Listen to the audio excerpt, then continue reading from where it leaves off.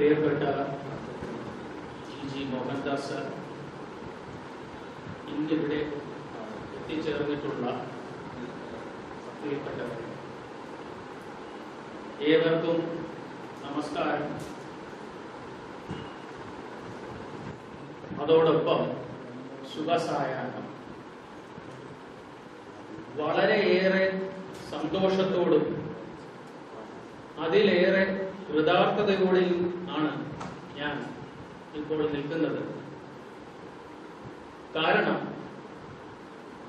സമാന ചിന്താഗതിയുള്ള ചിലരുടെ കൂട്ടായ്മയായ പത്രികയിൽ നിന്നും ഉരുത്തിരിഞ്ഞു വന്ന ഒരു ആശയത്തിന്റെ അനന്തര ഫലമാണ് ഇന്നത്തെ നമ്മുടെ ഈ ഒത്തുചേരൽ. ദേശീയതയുടെ രാഷ്ട്രീയം കേരളത്തിലെ മുഖ്യധാര രാഷ്ട്രീയമായി നിങ്ങൾക്ക് അനുഭവപ്പെടുന്നുണ്ടോ? അതോ ദേശീയതയുടെ ആശയങ്ങൾ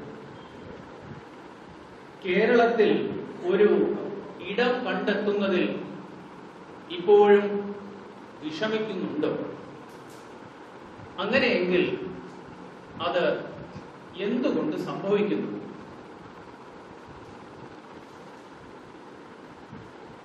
പലപ്പോഴും ദേശീയതയുടെ ആശയങ്ങൾക്കും അഭിപ്രായങ്ങൾക്കും മുഖ്യധാരാ മാധ്യമങ്ങളിലോ ബൗദ്ധിക തലത്തിലോ വേണ്ടത്ര പ്രാധാന്യം കിട്ടുന്നില്ല എന്നുള്ളതാണ് യാഥാർത്ഥ്യം. ഇടതുപക്ഷ മാഫിയ മാധ്യമ പ്രവർത്തകർ എല്ലായിടത്തും ശക്തമായി അവരുടെ അജണ്ട അല്ലെങ്കിൽ അവരുടെ ആശയങ്ങളെ പ്രൊമോട്ട് ചെയ്തു വലതുപക്ഷ ദേശീയതയുടെ ആശയങ്ങളെ എതിർത്തും പ്രവർത്തിച്ചുകൊണ്ടിരിക്കുന്നു. നിരന്തരമായ വിവിധ രീതിയിലുള്ള ശക്തമായ ദേശീയതയുടെ ആശയപ്രകാശനം മാത്രമാണ് നമ്മുടെ മുന്നിലുള്ള വഴി. ഇവിടെയാണ് പത്രികയുടെ ബാനറിൽ ഒരു ഇന്റലക്ച്വൽ ടോക്ക് സീരീസ് തുടങ്ങാൻ തീരുമാനിക്കുന്നത്. വിവിധ വിഷയങ്ങളിലെ പ്രഗത്ഭരെ അണിനിരത്തി മാസത്തിൽ ഒന്നുവെച്ച് തിരഞ്ഞെടുത്ത ഒരു വിഷയത്തിൽ ഒരു പ്രഭാഷ പരമ്പര. അതിലെ ആദ്യത്തെ പരിപാടിയുടെ വിഷയം അർബൻ നക്സൽസ് ആയിരിക്കും. ബഹുമാനപ്പെട്ട മോഹൻദാസ് സാർ ആയിരിക്കും ഈ വിഷയത്തിൽ സംസാരിക്കുന്നത്. മോഹൻദാസ് സാറിനെ പ്രത്യേകിച്ച് പരിചയപ്പെടുത്തേണ്ട ആവശ്യമുണ്ടെന്ന് തോന്നുന്നില്ല.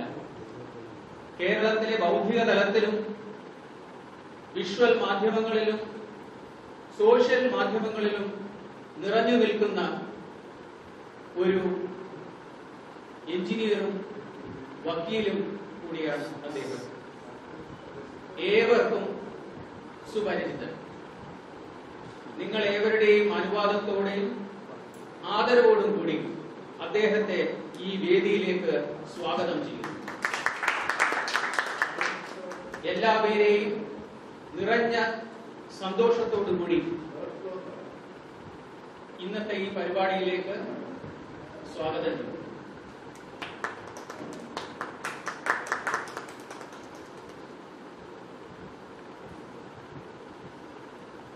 എല്ലാ പ്രോഗ്രാമിലും പറയുന്നത് പോലെ ദയവ് ചെയ്ത് മൊബൈൽ സ്വിച്ച് ഓഫ് ചെയ്യുകയോ അല്ലെങ്കിൽ സൈലന്റ് മോഡിൽ ഇടുകയോ ചെയ്യണമെന്ന് അഭ്യർത്ഥിക്കുന്നു. നന്ദി, നമസ്കാരം.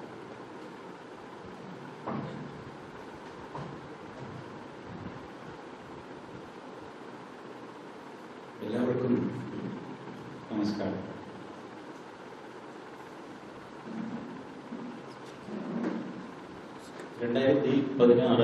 ഫെബ്രുവരി മാസം JNUവിൽ മുഴങ്ങിക്കേട്ട മുദ്രാവാക്യം നിങ്ങൾക്ക് ഓർമ്മയുണ്ടാവും. അഫ്സൽ ഹം ശർമിന്ദാ ഹൈ, അഫ്സൽ ഹം ശർമിന്ദാ ഹൈ, तेरे कातिल जिंदा है. അഫ്സൽ ഗുരുവിനെ പറ്റിയാണ്. അഫ്സൽ, ഞങ്ങൾക്ക് ലജ്ജയുണ്ട്, നിന്റെ കൊലയാളികൾ ജീവനോടെയുണ്ട്. ആരാ കൊലയാളികൾ? നമ്മളൊക്കെയാണ്. നമ്മളെല്ലാം അടങ്ങുന്ന രാഷ്ട്രത്തിന്റെ പരമോന്നത നീതിപീഠം സുപ്രീം കോടതി വധശിക്ഷയ്ക്ക് വിധിക്കുകയും പ്രസിഡന്റ് ദയാഹർജി തള്ളുകയും ചെയ്തതിനെ തുടർന്ന് തൂക്കിക്കൊല്ലപ്പെട്ട അഫ്സൽ ഗുരുവിന്റെ 3ാം ചരമവാർഷികത്തിന്റെ ആഘോഷമായിരുന്നു ജവഹർലാൽ നെഹ്റുവിന്റെ പേരിലുള്ള യൂണിവേഴ്സിറ്റിയിൽ നടന്നത്. അഫ്സൽ, हम शर्मिंदा है तेरे कातिल जिंदा है, कितने अफसल मारोगे, कितने अफसल मारोगे, हर घर से अफसल निकलेगा. അതായിരുന്നു പേര്. എത്ര അഫ്സൽമാരെ കൊല്ലും? ഓരോ വീട്ടിൽ നിന്നും ഓരോ അഫ്സൽ ഇറങ്ങി വരും. ഭാരത് തെരെ ടുക്ടേ ഹോംഗെ ഇൻഷാ അല്ലാഹ്, ഇൻഷാ അല്ലാഹ്. ഭാരതം കഷ്ണം കഷ്ണമായിട്ട് ചിതറി തെറിക്കും. അല്ലാഹ് സത്യം, അല്ലാഹ് സത്യം.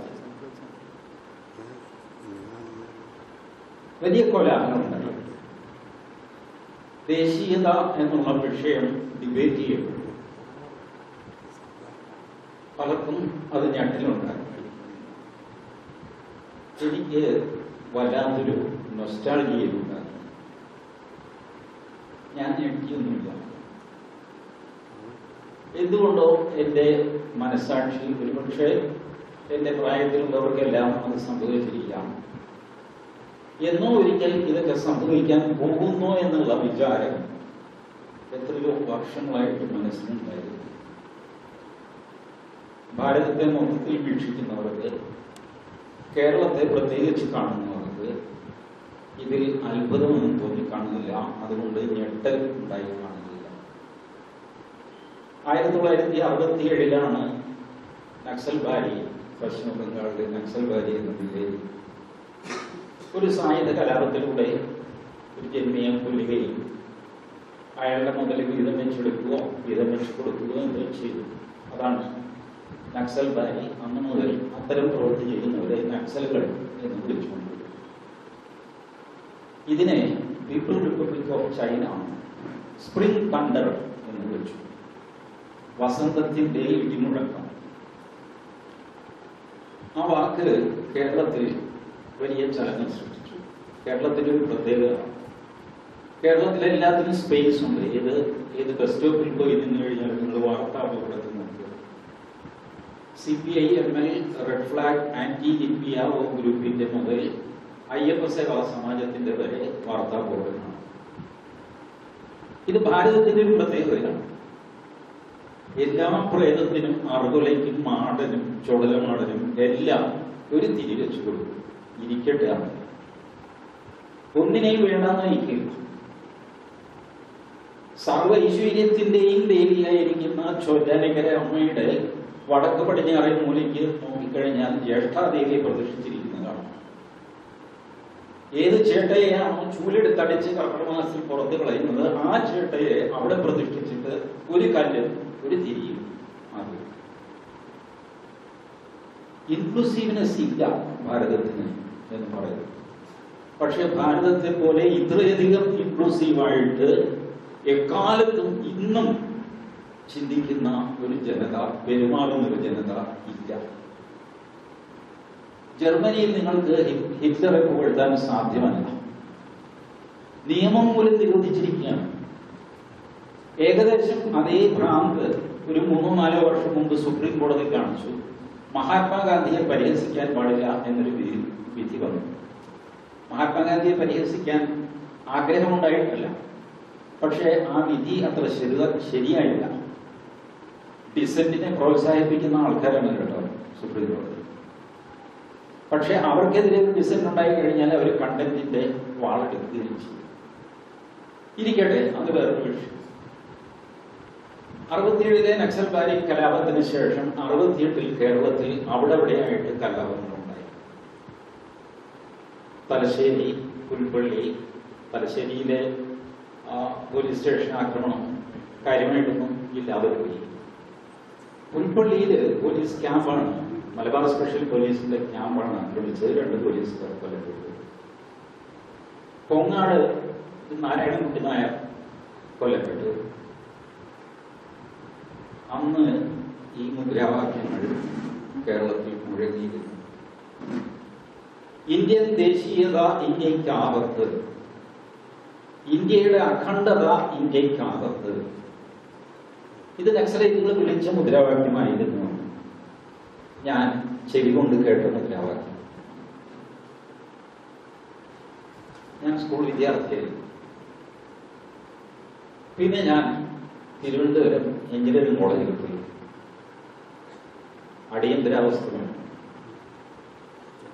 അടിയന്തരാവസ്ഥയിൽ എന്നെ അറസ്റ്റ് ചെയ്യുകയോ നടപടികളൊന്നും ചെയ്തില്ല. എന്റെ കത്തുകൾ സെൻസർ ചെയ്യുമായിരുന്നു. അങ്ങനെ വരാൻ കത്തുമില്ല. മാസത്തിലൊരിക്കൽ അമ്മ ഒരു കത്തയക്കും. അതിൽ വീട്ടിലെ വിശേഷങ്ങളൊക്കെ ഉണ്ടാവും. പഴയ ഇൻലൻഡ്, ഇപ്പൊ പലരും മറന്നുപോയിട്ടുള്ള അങ്ങനെ ഒരു കത്തെഴുതി ഡിസംബർ വരെ. ആ ഇൻലൻഡ് പൊട്ടിച്ചിട്ട് ഒരു കറുത്ത പശ കൊണ്ട് വീണ്ടും പൊട്ടിച്ചിരിക്കുന്നു. ചിലപ്പോൾ ചില അക്ഷരങ്ങളൊക്കെ മാഞ്ഞു വരും. അലക്ഷ്യമായിട്ടാണ് അവർ തിരിച്ചോട്ടിക്കുന്നത്. ഇത് മാത്രമായിരുന്നു. അങ്ങനെ എഞ്ചിനീയറിംഗ് കോളേജിൽ ഞാൻ പഠിച്ചുകൊണ്ടിരിക്കുമ്പോൾ എൻ്റെ ഒരു സുഹൃത്ത് പാരലായിട്ട് കോഴിക്കോട് RECയിൽ പഠിക്കുന്നുണ്ട്. ഇന്നത് NIT എന്നറിയപ്പെടുന്നു. അങ്ങനെ റീജിയണൽ എഞ്ചിനീയറിംഗ് കോളേജ്. ഈ റീജിയണൽ എഞ്ചിനീയറിംഗ് കോളേജിലാണ് രാജൻ എന്ന വിദ്യാർത്ഥി കായംകുളം പോലീസ് സ്റ്റേഷൻ ആക്രമണത്തിൽ പോയിട്ട് കാണാതെ പോകുന്നത്. ശശിധരൻ നക്സലൈറ്റ് അനുഭാവിയാണ്, ഞാൻ RSS അനുഭാവി. പക്ഷെ വ്യക്തിപരമായിട്ട് നല്ല അടുപ്പം. ഒരു വെക്കേഷൻ കണ്ടപ്പോൾ ശശി എന്നോട് പറഞ്ഞു, ഇങ്ങനൊരു സംഭവം നടന്നിട്ടുണ്ട്, രാജനെ കാണാതെ പോയിട്ടുണ്ട്. ഇയാള് ഈ ഗ്രൂപ്പിൽ പോകാനിരുന്നതാണ്, പേടിച്ചിട്ട് പോയില്ല. അതും എന്നോട് തുറന്നു പറഞ്ഞു. ഞാൻ വല്ലാതെ ഭയന്നു പോയി. ലാസ്റ്റ് മിനിറ്റിൽ ഞാൻ പറഞ്ഞു, ഞാനില്ല, എനിക്ക് പേടിയാണ്, കൈയും കാലും പറക്കുന്നു, പോലീസ് സ്റ്റേഷൻ ആക്രമിക്കാനുള്ള ധൈര്യമില്ല. പോയിരുന്നെങ്കിൽ ഒരുപക്ഷെ അയാളെ കാണാതെ പോകുമായിരുന്നു, എന്തൊക്കെയോ സംഭവിക്കും.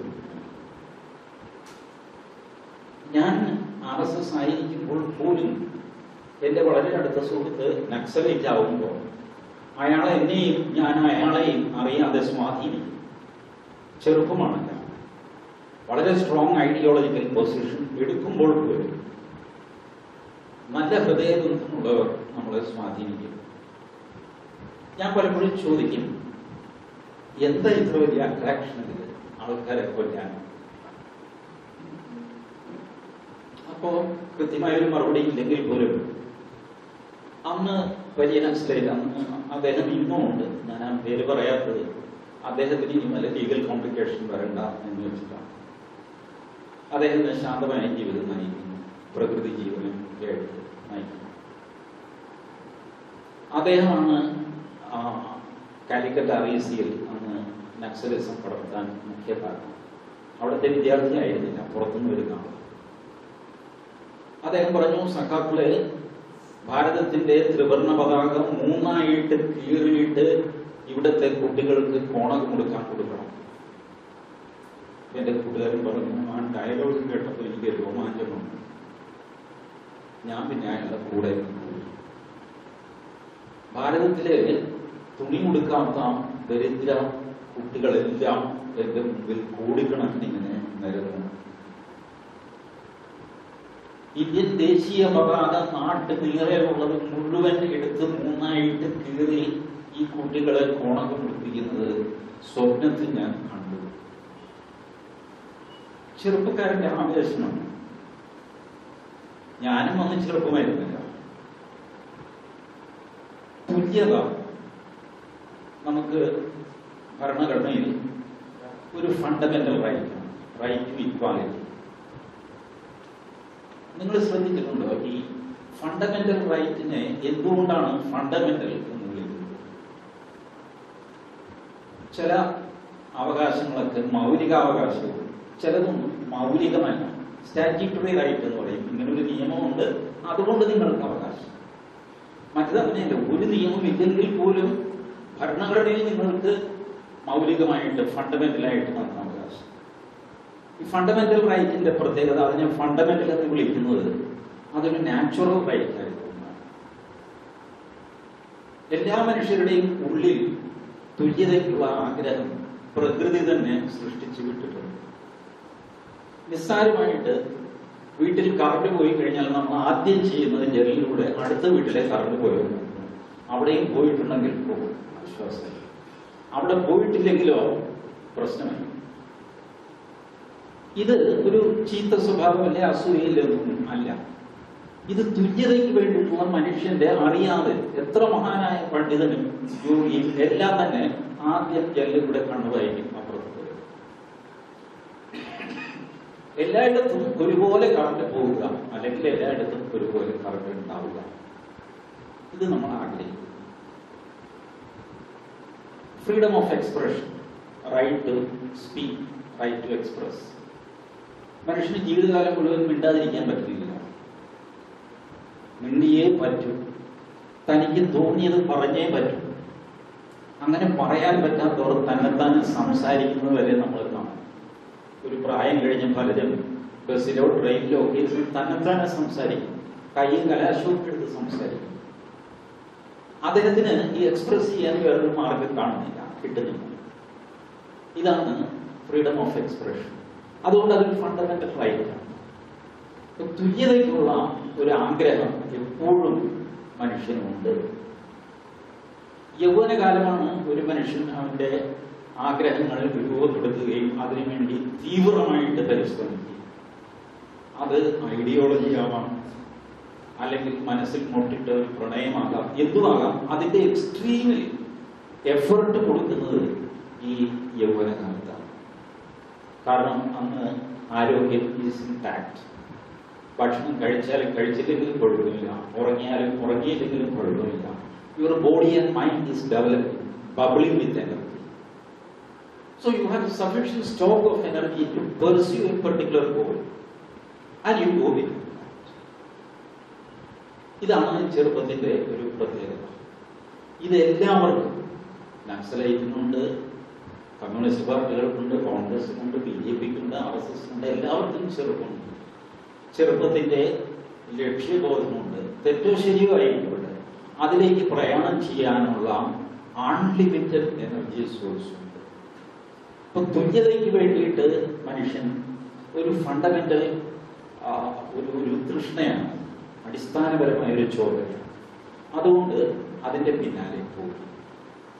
അത് കിട്ടാത്തവരോട് അനുതാപം ഉണ്ടാകുന്നു, എമ്പതി, പാവം, അയാൾക്ക് കൊടുക്കുന്നില്ല, ഇവരെല്ലാം വരവിച്ചു കൊണ്ടുപോകും. അപ്പൊ ഇത് മനുഷ്യനെ ആകർഷിക്കുന്ന ഒരു ഘടകമാണ്. ഇതിന്റെ നിറം പഠിപ്പിച്ച ഒരു തരം റൊമാൻറ്റിസൈസ് ചെയ്ത കഥകളും ചെറുപ്പക്കാരുടെ മുമ്പിൽ അവതരിപ്പിക്കപ്പെടുന്നു. നമ്മൾ പലപ്പോഴും കേട്ടിട്ടില്ല, ഏതെങ്കിലും ഒരു അത്യാചാരത്തിന്റെ കാര്യങ്ങൾ പറയുമ്പോൾ ഇതെവിടെ ഈ സംഭവം എന്ന് ചോദിച്ചു കഴിയുമ്പോൾ ഇവർ ഹരിയാന, ഉത്തർപ്രദേശ്, ജാർഖണ്ഡ്, ഉത്തരാഖണ്ഡ് എന്നൊക്കെ പറയും. നമുക്ക് അവിടെ പോയി നോക്കാനൊന്നും പറ്റില്ല, അതുകൊണ്ട് നമ്മൾ വിശ്വസിക്കും.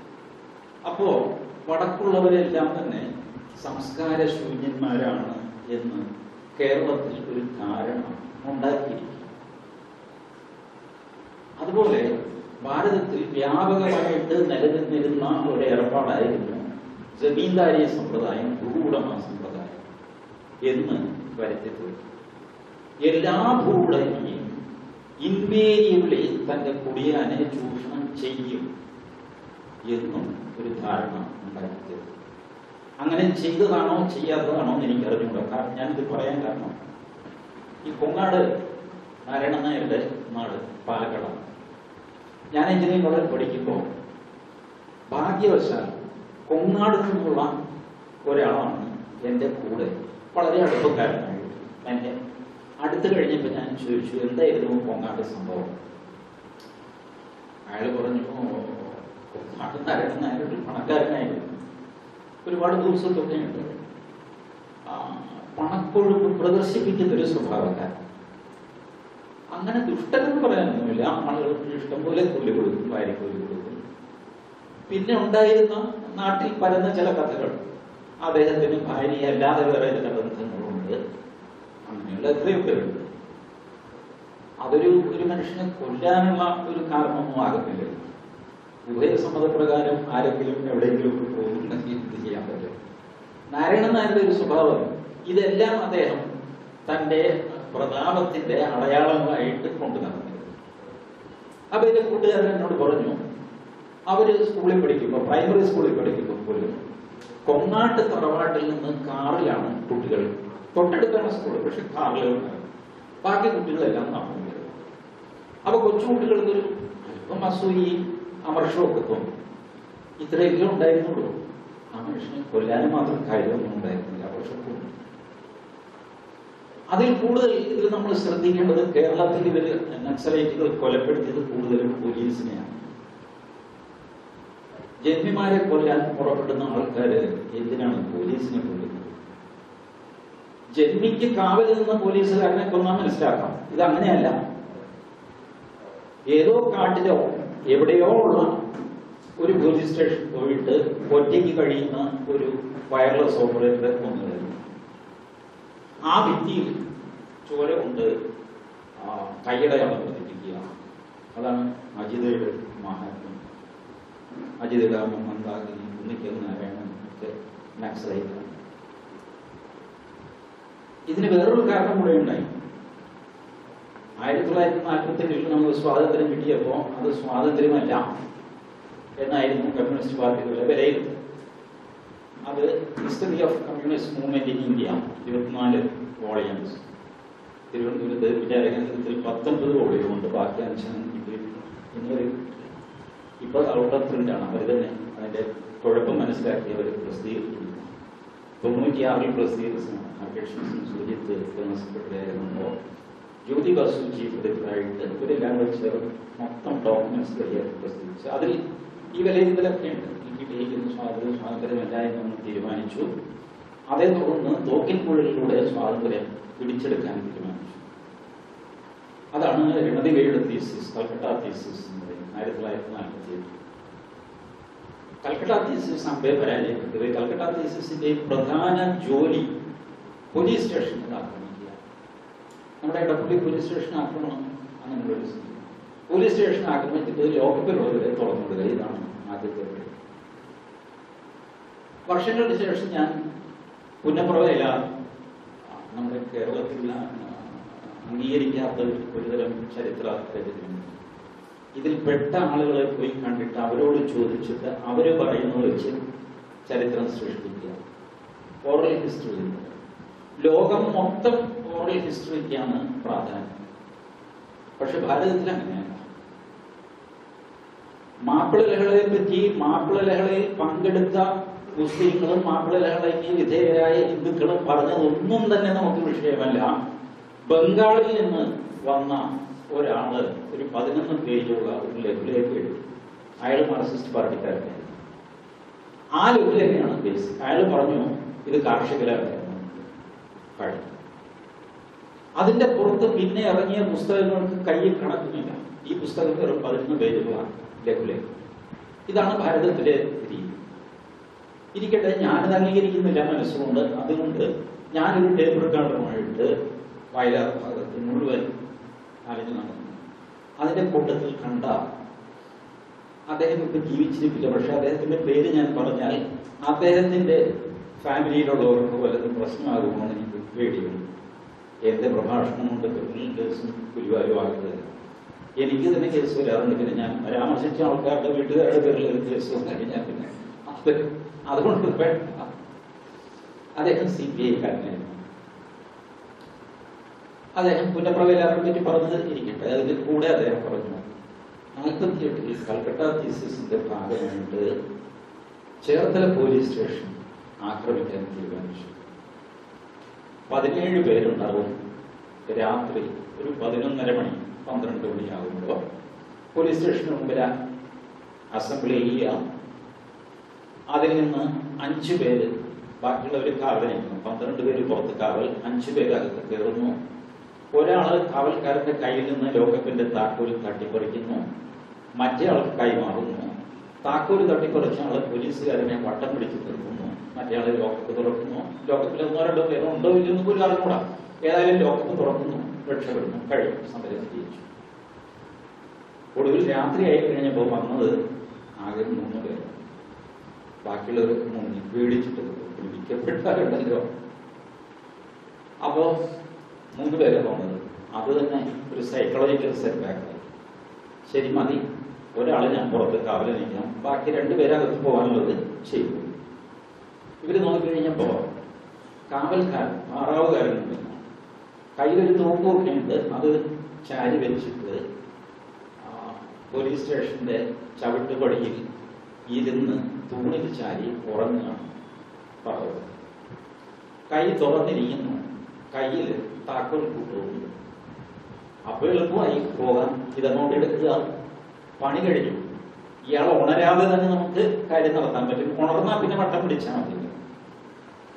ശരി എന്ന് പറഞ്ഞ് ഇവർ പോയി മിന്നൽ പോലെ കയ്യിൽ നിന്ന് താക്കോല് വലിച്ചു കൈയടക്കം കൊണ്ട് പോകുന്നു. കാരണം പോലീസുകാരൻ ബുദ്ധിമാനായിരുന്നു. അയാൾ ഈ താക്കോലിന്റെ റിങ് വിരലിൽ കൊളുത്തിയിട്ടാണ് ഇതിങ്ങനെ വെച്ചത്. അയാൾക്കറിയാലോ ഉറങ്ങി പോകുമ്പോൾ ഇതിങ്ങനെ കൈ തുറന്നു പോകും.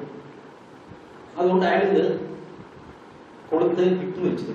ഇയാള് മിന്നൽ പോലെ വലിച്ചപ്പോ കൈ മൊത്തം മുകളിലേക്ക് പൊങ്ങി. പോലീസുകാരൻ ചാടി എണീറ്റു, ചാരി ഇരുന്ന് തോക്കെടുക്കാൻ നോക്കി. തോക്ക് താഴെ വീണു. തോക്കെടുത്തിട്ട് ഇവർക്ക് എന്ത് ചെയ്യണം എന്ന് പറഞ്ഞുകൂടാ. ഇവർ തോക്കൊന്നും എടുക്കാൻ പോയില്ല. ചുരുക്കി പറഞ്ഞ് പരിഭ്രമിച്ചു. കാരണം ഡിസൈൻ തെറ്റിപ്പോയി. ഇപ്പൊ എന്ത് ചെയ്യണം അറിഞ്ഞൂടാ. പോലീസുകാരനെ വട്ടം പിടിക്കാൻ നോക്കിയിട്ട് അയാളെ സമ്മതിച്ചില്ല. അയാൾ ഒതത് മാത്രമല്ല ഉറക്കെ അങ്ങ് നിലവിളിച്ചു, രക്ഷിക്കണേ എന്ന് പറഞ്ഞ് പോലീസുകാരൻ. ഓടിവായു രക്ഷിക്കണേ എന്ന് പറഞ്ഞിട്ട് പോലീസുകാരൻ നിലവിളിച്ചു. അപ്പുറത്തിപ്പുറത്തുനിന്നൊക്കെ ആൾക്കാർ വരുന്നതിന്റെ ഒച്ച. കറണ്ടൊന്നുമുള്ള കാലമില്ല. എന്നാലും ആളുകൾ ഓടി വരുന്ന ആരുടെയാണെന്നൊക്കെ ചോദിക്കുന്ന വെച്ച് അപ്പോഴത്തേക്ക് ഇവർ ഓടി രക്ഷപ്പെട്ടു. ഇദ്ദേഹത്തിനോട് പറഞ്ഞു, മോനെ അങ്ങനെ ഞങ്ങളുടെ കൽക്കട്ട തീസിസ് പോളില്ല ചേർത്ത് സങ്കടമായി, നിരാശയായി, അങ്ങോട്ടും ഇങ്ങോട്ടും ചീത്ത വിളിയായി. വരാത്തവരെ അന്വേഷിച്ച് പോയപ്പോ അവര് വീട്ടിലില്ല എന്ന് പറഞ്ഞിട്ട് ഭാര്യയെ കൊണ്ടൊക്കെ പറയിപ്പിച്ച് അവന്മാര് മുങ്ങി. നാണക്കേടല്ലേ, ഒരുമിച്ച് വരാന്ന് പറഞ്ഞിട്ട് പറഞ്ഞു. ഇതിന്റെ ദേഷ്യം തീർക്കാനായിട്ട് ഞങ്ങൾ അതിന്റെ തൊട്ടടുത്ത ആഴ്ച ചേർത്തലയിൽ നിന്ന് കുറച്ച് തെക്ക് പടിഞ്ഞാറ് മാറിയാണ് കണിച്ചു കൊടുക്കണം. നമ്മുടെ വെള്ളാപ്രദേശത്തേക്ക് സ്ഥലം കളിച്ചുമുടങ്ങര ക്ഷേത്രത്തിൽ തരക്കേടില്ലാത്ത ഒരു വെടിക്കെട്ട് നടക്കാറുണ്ട്. തൃശ്ശൂർ പൂരം പോലെയൊന്നുമല്ല, സാമാന്യം ഒരു മീഡിയം സൈസ്. ഈ വെടിക്കെട്ടിന് സമയത്തിന് മുമ്പ് ഒളിച്ചുകൂടി തീ കൊളുത്തി. 7 പേര് മരിച്ചു. 7 പേര്. ഇദ്ദേഹം പറഞ്ഞു, ആ 7 പേര് മരിച്ചപ്പോ ഞങ്ങൾക്ക് കൽക്കട്ട തീസിസ് ജയിച്ചതിന്റെ ഒരു ആശ്വാസം അനുഭവപ്പെട്ടു. നമുക്ക് ഒരു വിധ്വംസക പ്രവർത്തനം ചെയ്തപ്പോൾ കിട്ടിയ സന്തോഷം. പക്ഷെ അദ്ദേഹം പറഞ്ഞു, ഇന്ന് തിരിഞ്ഞു നോക്കുമ്പോ മഹാപാപമാണ് ചെയ്തത്. മഹാപാപമാണ്. എല്ലാവരും അത് എന്നോട് പറഞ്ഞു, മോനെ ഇത് ആരോടും പറയരുത്. എല്ലാവരും അത് ഇന്ന് വരെ അപകടമായിട്ടാണ് വിചാരിക്കുന്നത്. എങ്ങനെയോ തീ പറഞ്ഞു വീണു. അങ്ങനെ വെടിക്കെട്ട് നേരത്തെ തന്നെ വെടിക്കെട്ട് നടന്നു, അതിൽ പെട്ട ആൾക്കാർ മരിച്ചു. ഇതാണ് എല്ലാവരുടെയും ധാരണ. സത്യത്തിൽ അത് ചെയ്ത് ഞങ്ങളാണ് ഈ സംതൃപ്തിക്ക് വേണ്ടി എന്തെങ്കിലും ചെയ്തേ പറ്റൂ എന്നുള്ള വാശിക്ക് ചെയ്തതാണ്.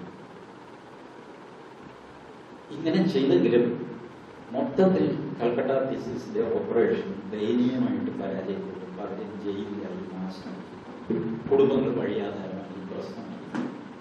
ഇവർ ഈ ഏർപ്പാട് അവസാനിപ്പിച്ചു. അവിടെ നിന്നാണ് ഇവർക്ക് ഭാരതത്തിൽ ഈ ഒരു ഏർപ്പാട് ചെലവാകുമോ എന്നുള്ള സംശയം. എന്നാൽ പിന്നെ ജനാധിപത്യത്തിൽ ഒരു കൈ നോക്കിയാലോ എന്നുള്ള ആലോചനയും നോക്കുക. അപ്പൊ അവര് രണദീപയെ വെല്ലുവിളിക്കും. ഒരാളിന്റെ തീസിസ് തകർന്നു പോയി കഴിഞ്ഞാൽ ആ സെക്കൻഡിൽ പിന്നെ അയാളെ വെച്ചേക്കില്ല പാർട്ടി, പിന്നെ അയാൾ അൺടച്ചബിൾ ആകും പാർട്ടി. ഇത് രണദീപയ്ക്ക് സംഭവിച്ചു. ഇത് സംഭവിക്കാത്ത 2 പേര് പ്രകാശ് കാരാട്ടും സീതാറാം യെച്ചൂരിയും. 2 പേരുടെയും ലൈൻ പരാജയപ്പെട്ടു. പക്ഷെ അയാൾ മാറുമ്പോൾ ഇയാൾ വരും, ഇനി ഇയാൾ മാറുമ്പോൾ അയാൾ വീണ്ടും വരും. ലൈൻ പരാജയപ്പെട്ടത് കൊണ്ട് ജനറൽ സെക്രട്ടറിയെ പറഞ്ഞുവിടാൻ തുടങ്ങി കഴിഞ്ഞാൽ ഇപ്പൊ പഴയ പോലെ ആളൊന്നും പറഞ്ഞിരിക്കില്ല. എത്ര പേരെ കളയും. അതുകൊണ്ട് ഉള്ള കളയാതെ പോവാൻ നമുക്കൊരു തരത്തിൽ. പക്ഷെ ഇത് അടുത്ത മാർക്സിസ്റ്റ് പാർട്ടിക്കാർക്ക് ഇത് സമ്മതമായിരുന്നു. അവരെന്ത് ചെയ്തു? ഈ ഞാൻ നേരത്തെ പറഞ്ഞ അജിതയുടെ അച്ഛൻ കുന്നിക്കൽ നാരായണൻ കൂടി രണദീപയ്ക്ക് ശേഷം സുന്ദരയ്യ ജനറൽ സെക്രട്ടറി. സുന്ദരയ്യ കോഴിക്കോട് വന്നപ്പോൾ ഇവർ സുന്ദരയ്യക്കെതിരെ മുദ്രാവാക്യം നടത്തി.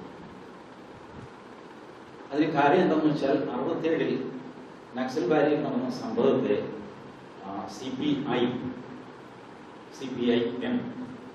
ഈ രണ്ട് കൂട്ടരും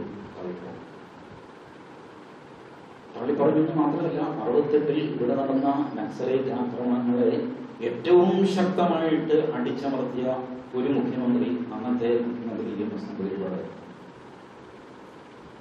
അത് തോക്കിൻകുഴലിലൂടെ വിപ്ലവം എന്നുള്ള ആശയം ഉപേക്ഷിച്ചു എന്നുള്ളതുകൊണ്ടായിരിക്കും തങ്ങളുടെ കൂട്ടത്തിൽ നിന്ന് തങ്ങൾക്കെതിരായിട്ട് തങ്ങളുടെ തന്നെ ആശയം പറഞ്ഞുകൊണ്ടൊരു ഗ്രൂപ്പ് ഉണ്ടാവുക എന്ന് പറഞ്ഞാൽ അത് സാധാരണഗതിയിൽ പ്രസ്ഥാനങ്ങൾക്ക് താങ്ങാൻ കഴിയും. നിങ്ങൾ ശ്രദ്ധിച്ചിട്ടുണ്ടോ? പ്രസ്ഥാനങ്ങൾ അവരുടെ ശത്രുക്കളെ വല്ലപ്പോഴുമേ ആക്രമിക്കുള്ളൂ. പക്ഷെ അവരുടെ കൂടെയുള്ള റിബൽസിനെ വകവരുത്തിക്കണം. പ്രസ്ഥാനങ്ങളുടെ സ്വഭാവമാണ്. അതുകൊണ്ടാണ് RSSകാരെയോ അല്ലെങ്കിൽ മുസ്ലിം ലീഗുകാരെയോ ആക്രമിക്കുന്നതിനേക്കാൾ ക്രൂരമായിട്ട് 51 വെട്ട് ചന്ദ്രശേഖരൻ വെട്ടിയത്. കാരണം ചന്ദ്രശേഖരൻ റിബലാണ്. തങ്ങളുടെ ആശയം വെച്ചിട്ട് തങ്ങളെ തന്നെ വെല്ലുവിളിക്കുന്ന ഒരു റിബൽ അത് ആ പ്രസ്ഥാനത്തിന് താങ്ങാൻ സാധ്യമല്ല. അത് താങ്ങണമെങ്കിൽ അസാമാന്യമായ ഒരു വിശാല ഹൃദയത്വം വേണം. അത് ചെയ്യാൻ പാർട്ടിക്ക് സാധിച്ചു. അപ്പൊ അതുകൊണ്ട് ചന്ദ്രശേഖരനെ ഏത് വാശിയിൽ കൊന്നോ ചന്ദ്രശേഖരനെ 51 വെട്ടുകെട്ടാൻ കാരണം എന്താണെന്ന് ഞാൻ അന്വേഷിച്ചു. പോലീസുകാരോടാണ് അന്വേഷിച്ചത്. എന്താ ഈ 51 വെട്ടുകെട്ടാൻ? മാത്രമല്ല കൊട്ടേഷൻകാരാണല്ലോ വെട്ടുന്നത്. മാർക്സിസ്റ്റ് പാർട്ടിയിലെ ആളാണെങ്കിൽ റിബലിനോടുള്ള ദേഷ്യം തീർക്കാനായിട്ട് സവാള ഗിരിഗിരി മനസ്സിലാക്കാം. ഇതങ്ങനെയല്ല, കൊട്ടേഷൻകാർക്കാണ്.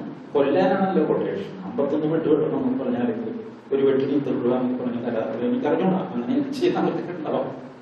ഏതായാലും ഞാൻ പോലീസുകാരോട് അന്വേഷിച്ചപ്പോൾ അവർ പറഞ്ഞു 2 കാര്യമാണ്.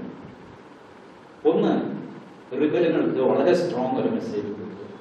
ഒറ്റ വെട്ടിനെ കൊന്നാൽ ചന്ദ്രശേഖരൻ ചാവും, പക്ഷേ റിബലുകൾക്ക് മെസ്സേജ് കൊടുക്കുക.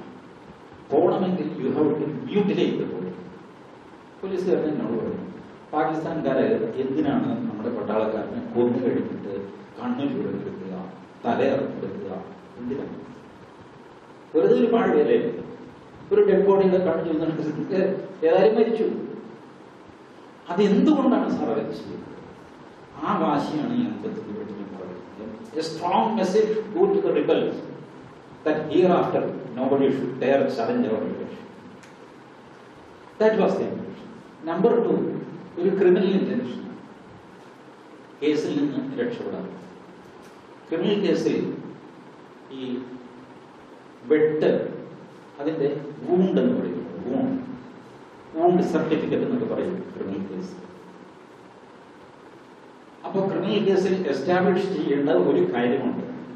ഈ വാള് കൊണ്ടാണ് വെട്ടിയത് എന്ന് നമ്മൾ കോടതിയിൽ വാദിക്കുമ്പോൾ ഈ വാളിനൊത്ത മുറിവ് ഇയാളുടെ ശരീരത്തിലുണ്ടാവും.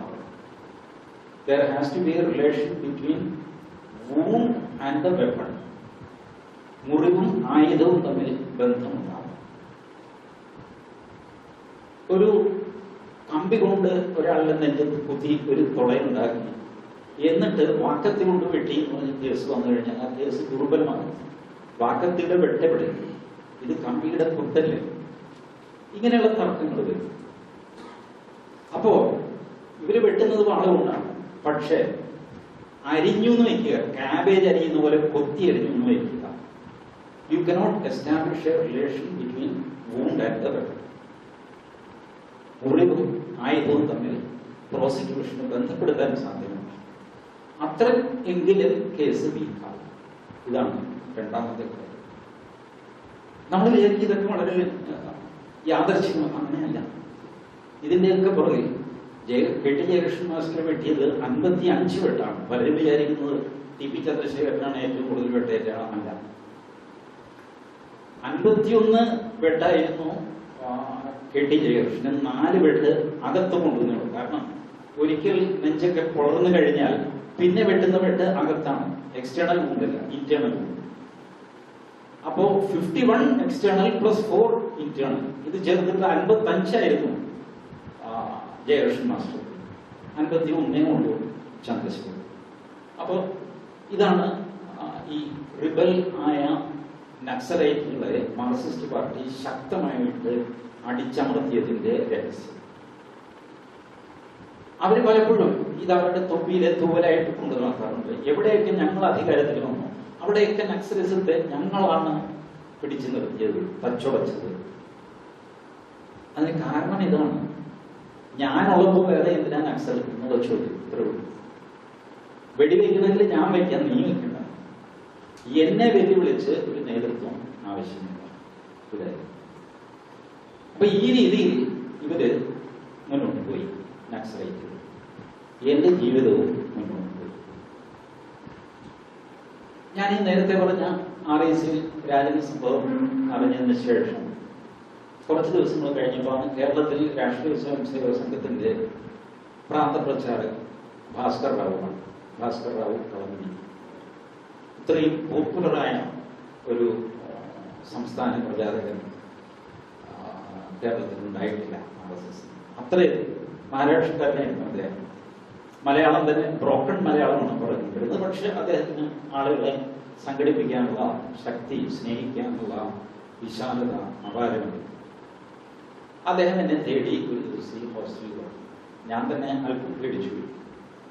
പക്ഷെ എന്നാലും പുറത്ത് നടക്കുന്നതിന്റെ ഗ്രാവിറ്റി വാർത്തയൊന്നും എനിക്ക് കിട്ടിക്കൊണ്ടിരുന്നില്ല. അല്പം ഐസൊലേറ്റഡ് ആയിരുന്നു ഞാൻ. അതുകൊണ്ട് അതിന്റെ ഒരു ഭീകരതയൊന്നും ഞാൻ അറിഞ്ഞിട്ടില്ല. അദ്ദേഹം വന്നു നോക്കാം, ഇതിലെ പോകുമ്പോഴൂടെ ഒന്ന് കയറാൻ തന്നെ ഒന്ന് കാണാമെന്ന് വിചാരിച്ചു വന്നതാണ് പറഞ്ഞു. കുറെ നേരം സംസാരിച്ചു. പോകാൻ നേരത്ത് എന്നോട് പറഞ്ഞു, എടുത്തു ചാടി കുഴപ്പമൊന്നും കാണിക്കരുത്, എന്തെങ്കിലും ചെയ്യണമെങ്കിൽ ഞാൻ പറയും, എന്റെ നിർദ്ദേശം കിട്ടിയിട്ടേ പ്രവർത്തിക്കാവൂ. ശരി ഞാൻ പറഞ്ഞു. അദ്ദേഹം പോയി കുറച്ചു കഴിഞ്ഞപ്പോൾ എനിക്ക് മനസ്സിലായി എന്തിനായിരുന്നു അദ്ദേഹം വന്നത്. പിൽക്കാലത്ത് ഞാൻ വെരിഫൈ ചെയ്തപ്പോൾ ശരിയാണ്. റീജിയണൽ എഞ്ചിനീയറിംഗ് കോളേജിൽ രാജ്യത്തെ സംഭവം പറഞ്ഞു ഒരുപാട് പേരായിരുന്നു. ഏകദേശം രാജ്യത്തെ അതേ ബാച്ച് നമ്മുടെ പയ്യൻ തിരുവനന്തപുരം എഞ്ചിനീയറിംഗ് കോളേജിൽ പഠിക്കുന്നു. അവരും ചെറുപ്പമാണ്, എഴുതിയാട്ടക്കാരനാണ്. പണ്ടേ ഇന്നുള്ള പോലെ അന്നും ഒരല്പം അനുസരണം കുറവുമാണ്. അപ്പൊ ഇവൻ ഇനി എന്തെങ്കിലും കുഴപ്പം കാണിക്കുമോ? അപ്പൊ ഭാസ്കരോട് പറഞ്ഞു, സാരമില്ല, ഞാൻ അങ്ങനെ നോക്കാം. അങ്ങനെ ചുറ്റിത്തിരിഞ്ഞു വന്നാണ്. അപ്പോ ഇങ്ങനെ ഈ ഒരു നിർദ്ദേശം തന്നു കഴിഞ്ഞാൽ ഈ ആനയുടെ കാലിൽ ഒരു വടി ഇങ്ങനെ വയ്ക്കുമല്ലോ. വെച്ചു കഴിഞ്ഞാൽ പിന്നെ ആനയ്ക്ക് ആ കാല് കളക്കാൻ പറ്റില്ല എന്ന് പറയുന്ന പോലെ ഒരു വടി അത് വെച്ചിട്ട് പോയി. പിന്നീട് ഞാൻ ചോദിച്ചു ഈ സംഭവത്തിൽ. അപ്പോ എന്നോട് പറഞ്ഞു, അങ്ങനെയല്ല, RSS അന്ന് ചില ശ്രേണികൾ തീരുമാനിച്ചിരുന്നു. ഏത് ശ്രേണി എപ്പോ സത്യാഗ്രഹം എന്ന് പറഞ്ഞാൽ മരണം എന്നാണ് പറഞ്ഞത്. അടിയന്തരാവസ്ഥയിലുള്ള സത്യാഗ്രഹം മരണം എന്നാണ് പറഞ്ഞത്. അപ്പൊ മരണത്തിലേക്ക് ആരെയൊക്കെ വിട്ടുകൊടുക്കണം ശ്രേണികൾ തീരുമാനിച്ചത്. അതിൽ എണ്ണത്തിൽ വളരെ കുറവുള്ള ശ്രേണിയായിരുന്നു എഞ്ചിനീയർമാരും ചാർട്ടേഡ് അക്കൗണ്ടന്റുമാരും ഡോക്ടർമാരും. ഈ 3 പേരും. വക്കീലന്മാരൊക്കെ ഇഷ്ടം പോലെ ഉണ്ട്. പക്ഷെ ഈ 3 കാറ്റഗറിയിൽ RSSന് സംഘത്തിന് ആള് കുറവാണ്. അപ്പോൾ ഉള്ളവരെ റിസർവ് ആയിട്ട് വയ്ക്കുക. കാരണം പോയി കഴിഞ്ഞാൽ രണ്ടാമതൊരെണ്ണം ഉണ്ടായി വരാൻ താമസം. വലിയ മാർക്കും ഉള്ളവർക്കല്ലേ എഞ്ചിനീയറിനും മെഡിസിനും ഒക്കെ അഡ്മിഷൻ കിട്ടുള്ളൂ. അങ്ങനെ എൻട്രൻസ് ടെസ്റ്റ് ഇല്ല, ക്വാളിഫൈങ് മാർക്സ് ആണ്. അപ്പൊ അതുകൊണ്ട് നിങ്ങൾ സ്വർഗജാതന്മാരായതുകൊണ്ട് മാറ്റി നിർത്തിയതല്ല, എണ്ണത്തിൽ കുറവായതുകൊണ്ട് മാറ്റി നിർത്തിയത്. ഏതായാലും എനിക്കൊന്നും ചെയ്യേണ്ടി വന്നില്ല. അടിയന്തരാവസ്ഥ മാറുകയും ചെയ്തു. പക്ഷെ അതിനുശേഷം അടിയന്തരാവസ്ഥയ്ക്ക് ശേഷം പണ്ട് കേട്ട 1968 കേട്ട മുദ്രാവാക്യം എന്റെ ഗ്രാമത്തിൽ വൈകുന്നേരം പന്തംകുളത്ത് ജാഥയായിട്ട് ഞാൻ കണ്ടു. 8-9 പേരെ ഉണ്ടായിരുന്നുള്ളൂ. ഇടിമുഴക്കം പോലത്തെ ശബ്ദത്തിൽ ഇന്ത്യൻ ദേശീയത ഇന്ത്യക്കാവത്ത്, ഇന്ത്യൻ അഖണ്ഡത ഇന്ത്യക്കാവത്ത്, PC ഉണിച്ചപ്പന്റെ CPIM റെഡ് ഫ്ലാഗിന്റെ പ്രകടനമാണ്. നടുകിൽ പോകുന്ന മുദ്രാവാക്യം. ഗ്രാമീണരൊന്നും ശ്രദ്ധിച്ചു കേൾക്കും. അവര് ചായ അടിക്കുന്നു, കച്ചവടം നടക്കുന്നു, അതിന്റെ എന്തോ വിളിച്ചു പറഞ്ഞ് കുറച്ച് പേര് പോകും. പക്ഷേ അന്ന് ഞാൻ നടുങ്ങിയത് കൊണ്ടാണ് 2016 ഞാൻ നടുങ്ങാതിരുന്നത്. ജീവിതം പിന്നീട് നോക്കി ഞാൻ പലവിധ ജോലികൾക്കായിട്ട് ആസാമിൽ ദിബ്രുഗഡിൽ നിന്ന് ഒരു 4 മണിക്കൂർ കാലയാത്ര നടത്തി കഴിഞ്ഞ് എത്തുന്ന സ്ഥലം ശിവസാഗർ. എല്ലാം ശിവൻജി പാർവതിക്ക് പേരിലാണ്. ശിവസാഗർ, രുദ്രസാഗർ, ഗൗരി സാഗർ, മനോഹരമായ പേരുകൾ. ആസാം കേരളത്തെക്കാൾ മനോഹരമാണ് പ്രകൃതി. കേരളത്തിൽ തേയിലത്തോട്ടമുണ്ട്, ആസാമിലുണ്ട്. പക്ഷെ ആസാമിലെ തേയിലത്തോട്ടം വന്ന് നെൽപ്പാടത്തിൽ ഇങ്ങനെ എത്തിനുണ്ട്. നെല്ലിനോട് വിശേഷം ചോദിക്കും തേയില ചെടി. അത്രയ്ക്ക് പാഴ് കിടക്കുന്ന എല്ലാ പാടത്തും താമര കിടന്ന് നിൽക്കും ആസാം. അത്രയ്ക്ക് മനോഹരം. 2ാം ലോക മഹായുദ്ധകാലത്ത് പണിഞ്ഞ മരത്തിന്റെ പാലങ്ങളൊക്കെ ഇപ്പോഴും ഉണ്ട്, മുഴുവനും പോയിട്ടില്ല. മനോഹരമായ പാലം. മലപ്പാലത്തിന് അതിൻ്റെതായ ഒരു സുഖവും ഒരു തറവാടിത്വവും ആഠ്യത്വവും ഉണ്ട്. വലിയ തടി കൊണ്ടുള്ള വലിയ ബി, അതിന്റെ സപ്പോർട്ട്, അതിലിട്ടിരിക്കുന്ന കമ്പി. അപ്പൊ അങ്ങനെ ആസാം. ശിവസാഗറിൽ നിന്ന് പിന്നെയും ഒരു 3/4 മണിക്കൂർ കാറിൽ പോയി കഴിഞ്ഞാലാണ് നസീറ. നസീറയിലാണ് ONGCയുടെ നമ്മുടെ എണ്ണ പ്രകൃതിവാത കമ്മീഷൻ ONGC. അവിടെയായിരുന്നു എൻ്റെ ജോലി സംബന്ധമായിട്ട് എനിക്ക് പോകേണ്ടി വന്നത്.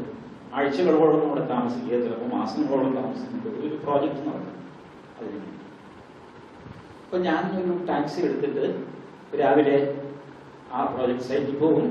ചിലപ്പോൾ ഉച്ചയ്ക്ക് അല്ലെങ്കിൽ വൈകുന്നേരം സൗകര്യം പോലെ തിരിച്ചു വരും. ടാക്സി ഓടിക്കൊണ്ടിരിക്കുന്നു. ഒരു ദിവസം പൊതുവെ ഞാൻ ഇരിക്കുന്ന വണ്ടിയിൽ വേറെ ആരെയും ഞാൻ കയറ്റാറില്ല. എൻ്റെ കമ്പനിയിലെ ആൾക്കാർ. അതല്ലെങ്കിൽ ഞാൻ ഒറ്റയ്ക്കാണെങ്കിൽ എന്നോട് ചോദിക്കാതെ ഡ്രൈവർ ഓരോ ചേർത്ത് വണ്ടി നിർത്തുന്നു. കഴുത്തിൽ മഫളറൊക്കെ ചുറ്റി ഒരാൾ കയറുന്നു.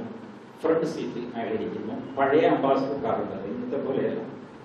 ഫ്രണ്ടിൽ എന്തൊക്കെയാണെന്ന് നമുക്ക് കാണാം. കോമൺ സീറ്റാണ്. പുറകിലും ഒറ്റ സീറ്റ്, ഫ്രണ്ടിലും ഒറ്റ സീറ്റ്. അങ്ങനെ 12-15 പേർ തിങ്ങി നിരങ്ങി കല്യാണത്തിന് പോകുന്നു. അപ്പൊ എനിക്ക് ഇയാള് കയ്യിലിരുന്ന ഒരു സാധനം സീറ്റിൽ വെച്ചു. അത് കണ്ടപ്പോൾ എനിക്ക് മനസ്സിലായി, ആമയുടെ പുറകോലേക്ക് ഗ്രനേഡ്, കൊതിച്ച തേങ്ങയുടെ വലിപ്പമുള്ള കറുത്ത ഒരു സാധനം. ഞാനിതുപോലെ സത്യം പറയില്ല. ഈ അമിതാഭ് ബച്ചനൊക്കെ സിനിമയിൽ ഇങ്ങനെ കടിച്ച് എറിയുന്നത് കണ്ടിട്ടുള്ളത് നമ്മളാരും പണ്ടായില്ല. ഇതിരുന്ന് ഇളകുന്നു, ഫ്രണ്ട് സീറ്റിൽ ഇളകുന്നു, തുള്ളുന്നു. ഇതിപ്പോ പൊട്ടു എന്ന് വിചാരിച്ചിട്ട് എനിക്ക് വെപ്രാളം. മഹാഭാവി ഇയാളെ കേൾക്കാനായിട്ട് പറഞ്ഞു. എനിക്ക് ഒന്നും ചെയ്യാനും വിജനമായ വഴിയാണ്. 2 വശത്തും തേയിലത്തോട്ടം. അത്യപൂർവം ഈ നമ്മുടെ നാഗാലാൻഡിലെ വേഷം ധരിച്ച സുന്ദരികളായ സ്ത്രീകൾ തലയിൽ പുറകോട്ട് വെച്ച് അവിടെ ഒരു സംഘം ഒന്ന് കടന്നു. പിന്നെ ഒരു മനുഷ്യനെ കാണുന്നുണ്ടാവില്ല. കുറച്ച് കഴിഞ്ഞ് വണ്ടി നിർത്തി ഇയാളാക്കി. അപ്പൊ ഞാൻ ഡ്രൈവറോട് ചോദിച്ചു, ഗ്രനേഡ് കൊണ്ടാണല്ലോ പോയത്. അപ്പൊ എനിക്ക് ധൈര്യമായി.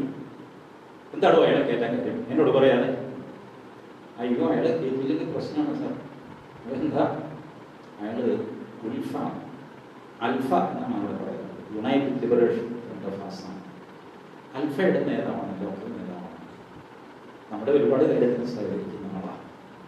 അപ്പോൾ നിർത്തിയില്ലെങ്കിൽ അയാളുടെ കയ്യിലുള്ള സാധനം നമ്മുടെ കാറിൽ നിർത്തുകയും കഴിയും. ഇത് കൊണ്ട് നടക്കുന്നത് തന്നെ വണ്ടി നിർത്താൻ വേണ്ടിയിട്ട് പേടിപ്പിക്കാൻ വേണ്ട ഇത് കയ്യിൽ വെച്ചിരിക്കുന്നു. പറഞ്ഞപോലെ ചെയ്യുക. അതുകൊണ്ടാണ് എന്നോട് പറഞ്ഞു, സാറിന് വല്ല ആവശ്യമുണ്ടോ? സാറിന് ONGC പേയ്മെന്റ് കിട്ടുന്നില്ല, അത് വെച്ച് താമസിപ്പിക്കുന്നു, കൈക്കൂലി, അങ്ങനെ എന്തെങ്കിലും കൂടെ പറഞ്ഞാൽ മതി. മിനിറ്റ് വെച്ച് അവർ തീർത്ത് തരും. ഞാൻ പറഞ്ഞു, അവർ വെച്ച് എന്ത് ചെയ്യാൻ പറ്റും? അവർ സാറെന്താ വിചാരിച്ചാൽ ആരാണോ സാറിന്റെ ബില്ല് പാസ്സാക്കാൻ ഇരിക്കുന്ന ഓഫീസർ, ആ ഓഫീസറുടെ പേര് മാത്രം അവരോട് പറയുക.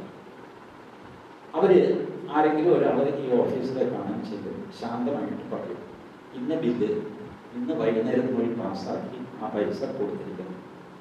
കൊടുത്തില്ലെങ്കിൽ ഇന്ന് വൈകുന്നേരം നിങ്ങളുടെ കുട്ടികൾ സ്കൂളിൽ നിന്ന് തിരിച്ച് വീട്ടിൽ വരിക. റൈറ്റ്, പിന്നെ കാണാം. സാർ ഇത് കേട്ട് കഴിഞ്ഞാൽ ആ ബില്ല് പാസ്സാവും. ജില്ലാ കളക്ടർമാരൊക്കെ അവർ ചെയ്യിക്കുന്നതാണിത്. സാറിന് എന്താവശ്യമെന്ന് പറഞ്ഞു. ഞാൻ പറഞ്ഞു, എനിക്ക് ആവശ്യമൊന്നുമില്ല. എനിക്കൊരു ആവശ്യം, വാസ്തവത്തിൽ എനിക്ക് ആവശ്യമൊക്കെ ഉണ്ട് കേട്ടോ. പക്ഷെ ഈ വഴിയെ പോകാൻ ഞാൻ തരത്തില്ല. അതിൻ്റെ പരിപാടി എനിക്കൊന്നും വേണ്ട. അപ്പൊ അയാൾ പറഞ്ഞു, അവർ നല്ല മനുഷ്യനാണ് സാർ, അവരുടെ ഡിമാൻഡ് നല്ലതാണ്. എൻ്റെ അനിയൻ അൽഫയുടെ മെമ്പറാണ്. ബർമയിലാണ്.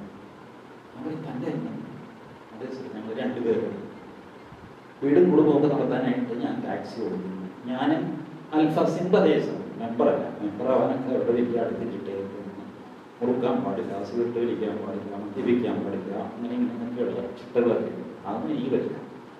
അപ്പം അനിയൻ അതിൽ പോയി വീട് ഞാൻ നോക്കുന്നു. അനിയന് അത്യാവശ്യം പൈസ കൊടുക്കും. അവന് പൈസയുടെ ആവശ്യമൊന്നുമില്ല, അവന് വരുന്നുണ്ട് പൈസ. ഞാൻ പറഞ്ഞു എവിടുന്ന ഈ പൈസ, എവിടുന്ന ആയിരം? അപ്പം അയാൾ പറഞ്ഞു ചൈനയിൽ നിന്ന് ബർമയിലേക്ക് വരും, ബർമയിൽ ട്രെയിനിങ്ങും സംഗതിയൊക്കെ കഴിഞ്ഞിട്ട് ആയുധമായിട്ട് ആസാമിലേക്ക് വരും. ഇതാണ് എൻ്റെ കൂട്ട്. ഈ സംഭവം നടക്കുന്നത് 92. 94 ആസാം മുഖ്യമന്ത്രി ആസാം നിയമസഭയിൽ പറയുന്നു, അൽഫ തീവ്രവാദികൾക്ക് ആയുധങ്ങൾ വരുന്നത് ചൈനയിൽ നിന്ന് ബർമയിലാണെന്നും ബർമയിൽ ട്രെയിനിങ് നടക്കുന്നുണ്ടെന്നും ആ ട്രെയിനിങ് കഴിഞ്ഞിട്ട് ആ ആയുധങ്ങളുമായിട്ടാണ് അവർ ആസാമിലേക്ക് വരുന്നതെന്നും ഇന്റലിജൻസ് റിപ്പോർട്ടുണ്ട് എന്ന്. റിപ്പോർട്ടിനായി ഞാൻ 2 വർഷം മുമ്പ് മനസ്സിലാക്കിയ കാര്യം ഇന്റലിജൻസ് റിപ്പോർട്ടായിട്ട് മുഖ്യമന്ത്രി ആസാം നിയമസഭയിൽ അവതരിപ്പിക്കും. എന്തൊരു വൈദ്യുതമാണെന്ന് ആലോചിച്ചു. ഞാൻ കൂടുതൽ ഇയാളോട് ചോദിച്ചു, എന്തായിരുന്നു ആവശ്യം നിങ്ങൾക്ക്, എന്തിനാണ് ഈ ആയുധം, എന്താ പ്രശ്നം? അയാൾ പറഞ്ഞു, സാർ ONGCയുടെ ഹെഡ് ക്വാർട്ടേഴ്സ് എവിടെയാണ്? ഞാൻ പറഞ്ഞു ഡെറാഡൂൺ. ഡെറാഡൂണിൽ എന്താ എണ്ണയുണ്ടോ? ഡെറാഡൂണിൽ എണ്ണയൊന്നുമില്ല. പിന്നെന്താ പിണ്ണാക്കുണ്ടോ? അതുകൊണ്ടോ എന്ന് എനിക്കറിയില്ല. സാർ ഡെറാഡൂണിൽ ഹെഡ് ക്വാർട്ടേഴ്സ് വെച്ചിരിക്കുന്നത് എന്തിനാണ് ONGCയുടെ? അവർ ബോംബെയിൽ വെക്കട്ടെ, ഞാൻ മനസ്സിലാക്കാം. ബോംബെ ഹൈ കടലിലെങ്കിലും എണ്ണ. അവർ അഹമ്മദാബാദിൽ വെക്കട്ടെ, ഓയിലുണ്ട്. അല്ലെങ്കിൽ അവർ ആസാമിൽ വെക്കട്ടെ, ഗുവാഹത്തിയിൽ വെക്കട്ടെ, ബൊങ്കൈഗാവിൽ വെക്കട്ടെ, ദിബ്രുഗഡിൽ വെക്കട്ടെ, ജോർഹട്ടിൽ വെക്കട്ടെ, ശിവസാഗറിൽ വെക്കട്ടെ, ഈ നസീറയിൽ വെക്കട്ടെ. ഞങ്ങൾക്ക് തൂപ്പുകാരനായിട്ട് പോലും ഞങ്ങൾക്ക് ജോലി കിട്ടരുത്, അവർക്ക് സുഖിക്കണം. അതുകൊണ്ട് സുഖവാസ കേന്ദ്രം ഡെറാഡൂണിൽ വെച്ചിരിക്കുന്നു ONGCയുടെ ഹെഡ് ക്വാർട്ടേഴ്സ്. എത്ര പേരാണ് സാർ അവിടെ ജോലി ചെയ്യുന്നത്? 14,000. ഞങ്ങളുടെ നാട്ടിലാണ് എണ്ണ കിട്ടുന്നത്, പിന്നെയുള്ളത് ഗുജറാത്തിൽ, പിന്നെയുള്ളത് ബോംബെ. ഇവിടെയൊക്കെയാണല്ലോ എണ്ണയുള്ളത്. എന്തിന് ONGCയുടെ ഹെഡ് ക്വാർട്ടേഴ്സ് ഡെറാഡൂണിൽ? സാറ് ഞാനൊരു കാര്യം പറയാം, ഈ മേരാ ഭാരത് മഹാൻ നവ മുദ്രാവാക്യത്തിൽ ഞങ്ങൾ വിശ്വസിക്കുന്നില്ല. ഞങ്ങൾക്ക് വേണ്ട. ഞങ്ങളുടെ കയ്യിൽ എണ്ണയുണ്ട്, ഞങ്ങളുടെ കയ്യിൽ തേയിലയുണ്ട്, ഞങ്ങളുടെ കയ്യിൽ ടിമ്പർ തടിയുണ്ട്. ഇത് വിറ്റ് കഴിഞ്ഞാൽ ഞങ്ങൾ വേറൊരു സൗദി അറേബ്യയാണ് സാർ. ഞങ്ങൾക്ക് ഭാരതവുമായിട്ട് ഒരേ വേണ്ട സാർ. ഞങ്ങളെ അവഗണിക്കുന്ന ഒരു രാജ്യത്തോട് ഞങ്ങൾ ഇതിനോട്ടിരിക്കണം. സാറ് റിഫൈനറി നോക്ക്, കൽക്കട്ടയിൽ റിഫൈനറി വയ്ക്കുന്നു, ശരി പോട്ടെ. ബറോണിയിൽ എന്തിനാണ് റിഫൈനറി? ബറോണിയിൽ ആഗ്രയ്ക്കടുത്ത് മധുരയിൽ എന്തിനാണ് IOC റിഫൈനറി? ഞങ്ങൾക്കൂട്ട് റിഫൈനറി, ബൊങ്കൈഗാം റിഫൈനറി, പിന്നെ ഒരു ഗുവാഹത്തിയിൽ മറ്റൊരു റിഫൈനറി, 2. ബാക്കിയെല്ലാം ഉത്തർപ്രദേശിലും ബീഹാറിലൊക്കെ ആരെ സമയത്ത് ആ ഫാക്ടറികളൊക്കെ ഇവിടെ വരേണ്ടത്, ആസാമിൽ വരേണ്ടതല്ലേ? ഞങ്ങൾക്ക് കിട്ടേണ്ട ജോലിയല്ലേ? മതിയാണ് സാർ. ഭാരത് മഹാൻ വേണ്ട, ഞങ്ങൾക്ക് പൊക്കോളാം, ഞങ്ങൾ വെറുതെ വിട്ടാൽ മതി. അല്ലെങ്കിൽ ഞങ്ങൾ വേറെ പോകും. അതിനാണ് ഞാനൊന്നും വേണ്ടിയില്ല. But it was worth improvement. എങ്ങനെയാണ് ഈ അൺബാലൻസ് ഇൻ ദ ഡെവലപ്മെന്റ്, ഞാൻ തുടക്കത്തിൽ പറഞ്ഞ തുല്യതയുടെ അഭാവം മനുഷ്യ മനസ്സിനെ മഥിക്കുന്നത്? ഡിറ്റാച്ച്ഡ് ആയിട്ടൊന്ന് ആലോചിച്ച് നോക്കൂ. അയാൾ പറഞ്ഞത് ശരിയല്ല. അയാൾ പറയുന്നത് ഒരു എണ്ണക്കിണർ കണ്ടിട്ടുള്ളവർക്ക് അറിയാം, കഷ്ടിച്ചൊരു 8 സെന്റ്, മാക്സിമം 10 സെന്റ് സ്ഥലം മതി. 10 സെന്റ് സ്ഥലം സർക്കാർ അക്വയർ ചെയ്യും, പോയി അതിന്റെ പൈസ കൊടുക്കും. ഒഴിഞ്ഞു കിടക്കുന്ന സ്ഥലത്തിന് പൊന്നും വില എന്ന് പറഞ്ഞു കഴിഞ്ഞാൽ ഒരു സെന്റിന് വില 2,000 രൂപ 4,000 രൂപ കിട്ടും. ഇതിനെ ഇവർ കൂടി വന്നു കഴിഞ്ഞാൽ ഒരു TVS 50 മേടിക്കും, 4 ദിവസം കഴിയുമ്പോൾ അത് കഴിഞ്ഞു, ആ പൈസയുടെ പണി കഴിഞ്ഞു, ഒന്നുമില്ലാതെ പോകും. ഈ ഒരു സങ്കല്പം പിന്നീട് വന്ന സർക്കാരുകൾക്ക് ഉണ്ടാകുകയും വാജ്പേയി സർക്കാരിന്റെ കാലത്ത് അരുൺ ഷൂറിയെ പ്രത്യേകം ഈ നോർത്ത് ഈസ്റ്റ് സ്റ്റേറ്റുകളുടെ ഡെവലപ്മെന്റിന് കുറേയധികം പാക്കേജ് ഉണ്ടാക്കി, കുറേയധികം നടപ്പിലാക്കി. അങ്ങനെയാണ് അവിടുത്തെ ആ മിലിറ്റൻസി കുറച്ചു കൊണ്ടുപോയത്. പക്ഷേ അൽഫ ഉയർത്തിയ ഡിമാൻഡ്, നക്സലൈറ്റുകൾ ഉയർത്തിയ ഡിമാൻഡ് ഏകദേശം ഒന്ന് തന്നെയാണ്. അൽഫ ആൽഫയിലെ റിയലി അഗ്രീഡ് ആയിട്ടുള്ള പൗരനോടാണ് ഞാൻ ഈ സംസാരിക്കുന്നത്. തുല്യതയ്ക്ക് വേണ്ടി ദാഹിക്കുന്ന ചെറുപ്പക്കാരൻ. ഈ തുല്യത ഇല്ലായ്മയിൽ നിന്നും മുതലെടുക്കുന്നവരാണ് നക്സലൈറ്റുകൾ. അതുകൊണ്ടാണ് അവർ പോലീസ്, അവർക്ക് സ്റ്റേറ്റ് ആണെന്ന് പറഞ്ഞത്. തുല്യതയൊക്കെ പിരിവില്ല. സ്റ്റേറ്റിന്റെ അടയാളം എന്താണ്? സ്റ്റേറ്റിന്റെ ശക്തി, സ്റ്റേറ്റിന്റെ പോലീസ്, സ്റ്റേറ്റിന്റെ പട്ടാളം, സ്റ്റേറ്റിന്റെ CRPF. അതുകൊണ്ടാണ് ദണ്ഡകാരണ്യത്തിൽ 56 പേര് ലാൻഡ് മൈൻ വെച്ച് അവർ കൊന്നതായി. ഇടയ്ക്കൊക്കെ അവരുടെ ശക്തി പ്രകടിപ്പിക്കാനായിട്ട് ദണ്ഡകാരണ്യത്തിൽ തന്നെ കോൺഗ്രസ്സുകാരെ, PC ശുക്ല അടക്കമുള്ള കോൺഗ്രസ്സുകാരെ കൂട്ടമായിട്ട് ഫുൾ കോൺവോയ് 4 പാട് മലമുകളിൽ നിന്ന് വെടിവെച്ചു. കറക്റ്റ് സ്പോട്ടിൽ ഇവർ ട്രാക്ടായി, ഒന്നും ചെയ്യാൻ പറ്റില്ല. PC ശുക്ലയുടെ ഗാർഡ് ഇവരുടെ ആക്രമണം കണ്ടിട്ട് തന്നെത്താൻ, അയാള് ഗൺമാനാണ് PC ശുക്ലയുടെ, അയാൾ തന്നെത്താൻ വെടിവെച്ച് മരിച്ചു. കാരണം വെടിവെച്ച് കൊന്നതിന് ശേഷം മുടിയിൽ പിടിച്ച് പൊക്കി കഴുത്ത് വെട്ടുക, ഇതൊക്കെ ചെയ്തു. ഞാൻ നേരത്തെ പറഞ്ഞ പോലെ TP ചന്ദ്രശേഖരന്റെ കാര്യം പറഞ്ഞ പോലെ ടു സ്പ്രെഡ് ടെറർ. കൊന്നാൽ മാത്രം പോരാ, രാജ്യം മൊത്തം ഞെട്ടണം.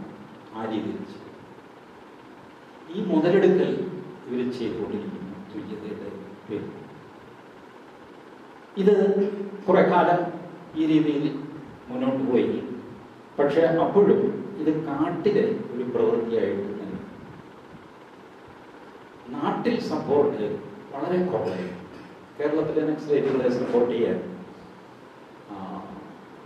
ഒരു KG ശങ്കരപിള്ള, ഒരു സച്ചിദാനന്ദൻ, 2 കവികൾ ഓപ്പണായിട്ട് അവരെ സപ്പോർട്ട് ചെയ്ത് കവിത എഴുതിക്കൊണ്ടിരിക്കുകയും ചെയ്തിരുന്നു.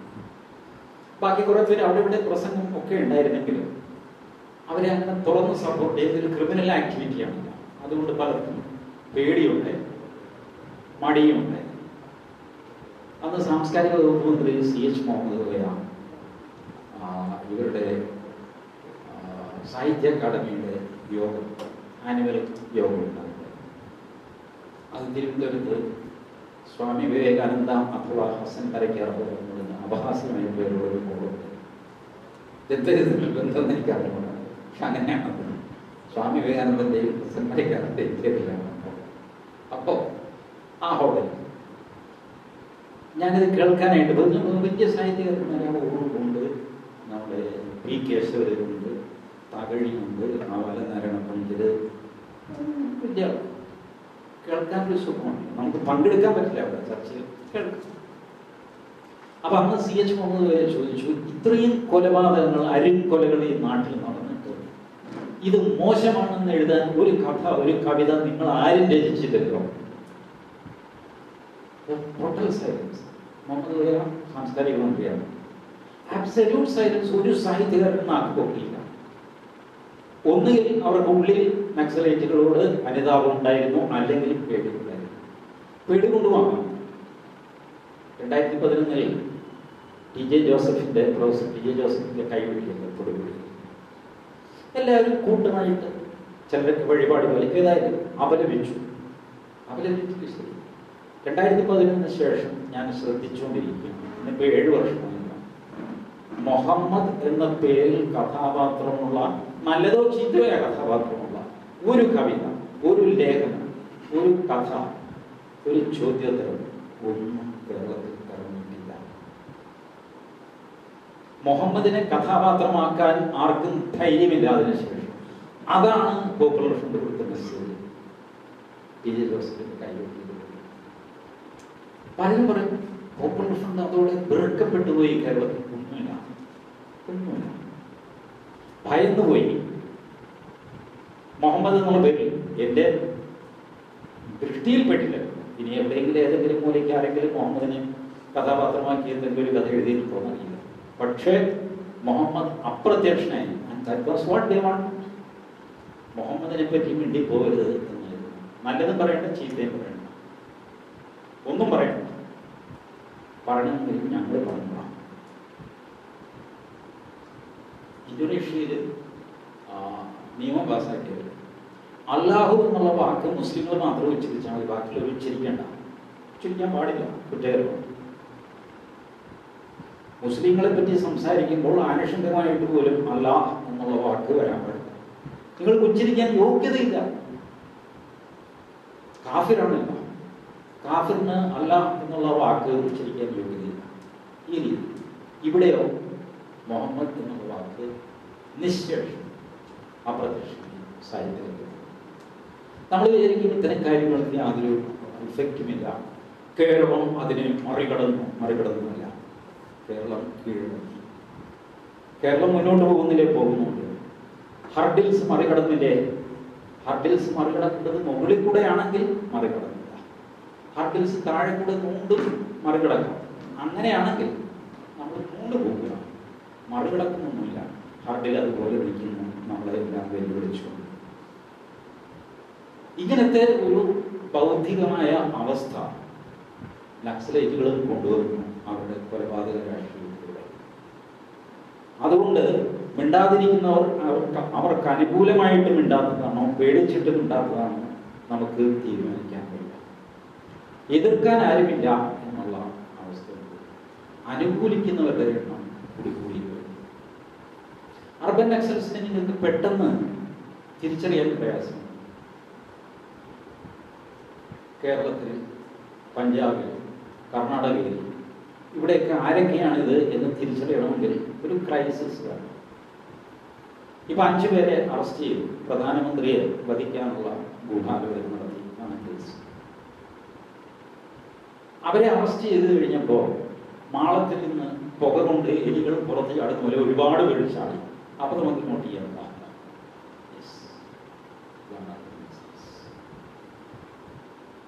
കാരണം 2004 ഇവര് നക്സലൈറ്റ് പ്രസ്ഥാനങ്ങളെല്ലാം ചേർന്നൊരു കോമൺ പ്ലാറ്റ്ഫോം ഉണ്ടായി. കാരണം ഇവർ തമ്മിൽ ഐഡിയോളജിക്കലി ഭയങ്കര തർക്കമാണ്, ഒരുപാട് തർക്കങ്ങളുണ്ട്. Indian bourgeoisie കോമ്പ്രദോർ ബൂർഷ്വാസിയാണ്. അവരെ അലട്ടുന്ന പ്രശ്നമാണ്. ആ അലട്ടുന്ന പ്രശ്നത്തിലാണ് ഇവർ പല ഗ്രൂപ്പായിട്ട് മാറിയിട്ട് CPI ML, അതാണ് അടിസ്ഥാനപരമായിട്ട് CPI Marxist Leninist. CRC CPI ML നമ്മുടെ വേണു ഉണ്ടാക്കിയത്. ഉണ്ണിച്ചക്കന്റെ CPI ML റെഡ് ഫ്ലാഗ്. ഉണ്ണിച്ചക്കനുമായിട്ട് പിണങ്ങിപ്പോയാണ് തുടങ്ങിയത്. CPI ML റെഡ് ഫ്ലാഗ് ബ്രാക്കറ്റിൽ ആന്റി ഇന്ത്യയാവും. ഇതൊക്കെ എന്തുകൊണ്ടായിരുന്നു? പക്ഷേ അവരെ സംബന്ധിച്ചുള്ള സൈദ്ധാന്തികമായ പ്രശ്നങ്ങളാണ്. നമ്മുടെ കേരളത്തിലെ TV-കാർക്ക് വലിയ സന്തോഷമാണ്. സൈദ്ധാന്തികമായ ചർച്ച, പാർട്ടിയുടെ ഘടന, ആ ഘടനയെ വെല്ലുവിളിച്ചതിനാണ് എന്നെ പരാതിപ്പെടുന്നത്. ഞാൻ പറഞ്ഞു, നിങ്ങൾക്കൊരു ഘടന ഉണ്ടെങ്കിൽ അവിടെ വീട്ടിൽ വെച്ചാൽ നമ്മുടെ നെഞ്ചത്തേക്ക് ഞങ്ങളുടെ പാർട്ടിക്ക് ഒരു പ്രത്യേക ഘടനയുണ്ട്. ഞാൻ പറഞ്ഞു, ആയിക്കോട്ടുള്ളൂ, നിങ്ങൾക്ക് ഘടനയുണ്ട്, ഞാൻ എന്ത് വേണം? ചോദിച്ചതിന് സമാധാനം പറയാതെ പാർട്ടിയുടെ ഘടന എന്ന് പറഞ്ഞ മാസത്തിൽ ഇതൊക്കെ ഇവർക്ക് വലിയ കാര്യമാണ്, നമ്മുടെ TV-കാർക്ക് വലിയ കാര്യമാണ്. ഏരിയ കമ്മിറ്റി അറിയാതെ ജില്ലാ കമ്മിറ്റിക്ക് തീരുമാനം എടുക്കാം. TV-യിൽ ചർച്ച ചെയ്ത് കണ്ടിട്ടില്ലേ? TP ചന്ദ്രശേഖരന്റെ കൊലപാതകത്തിൽ CPM-ന് പങ്കുണ്ട് എന്ന് അവർ ഗവേഷണം ചെയ്ത് കണ്ടുപിടിക്കുന്നത് എങ്ങനെയാന്ന് വെച്ചാൽ, ഈ ഏരിയ കമ്മിറ്റിയിൽ നിന്ന് ആ ഏരിയ കമ്മിറ്റിയിൽ കുഞ്ഞനന്തൻ പോവുകയാണെങ്കിൽ ജില്ലാ കമ്മിറ്റിയുടെ അനുവാദമില്ലാതെ പോയി കാണില്ല. അതുകൊണ്ട് ജില്ലാ കമ്മിറ്റി ഉത്തരവാദിയാണ്.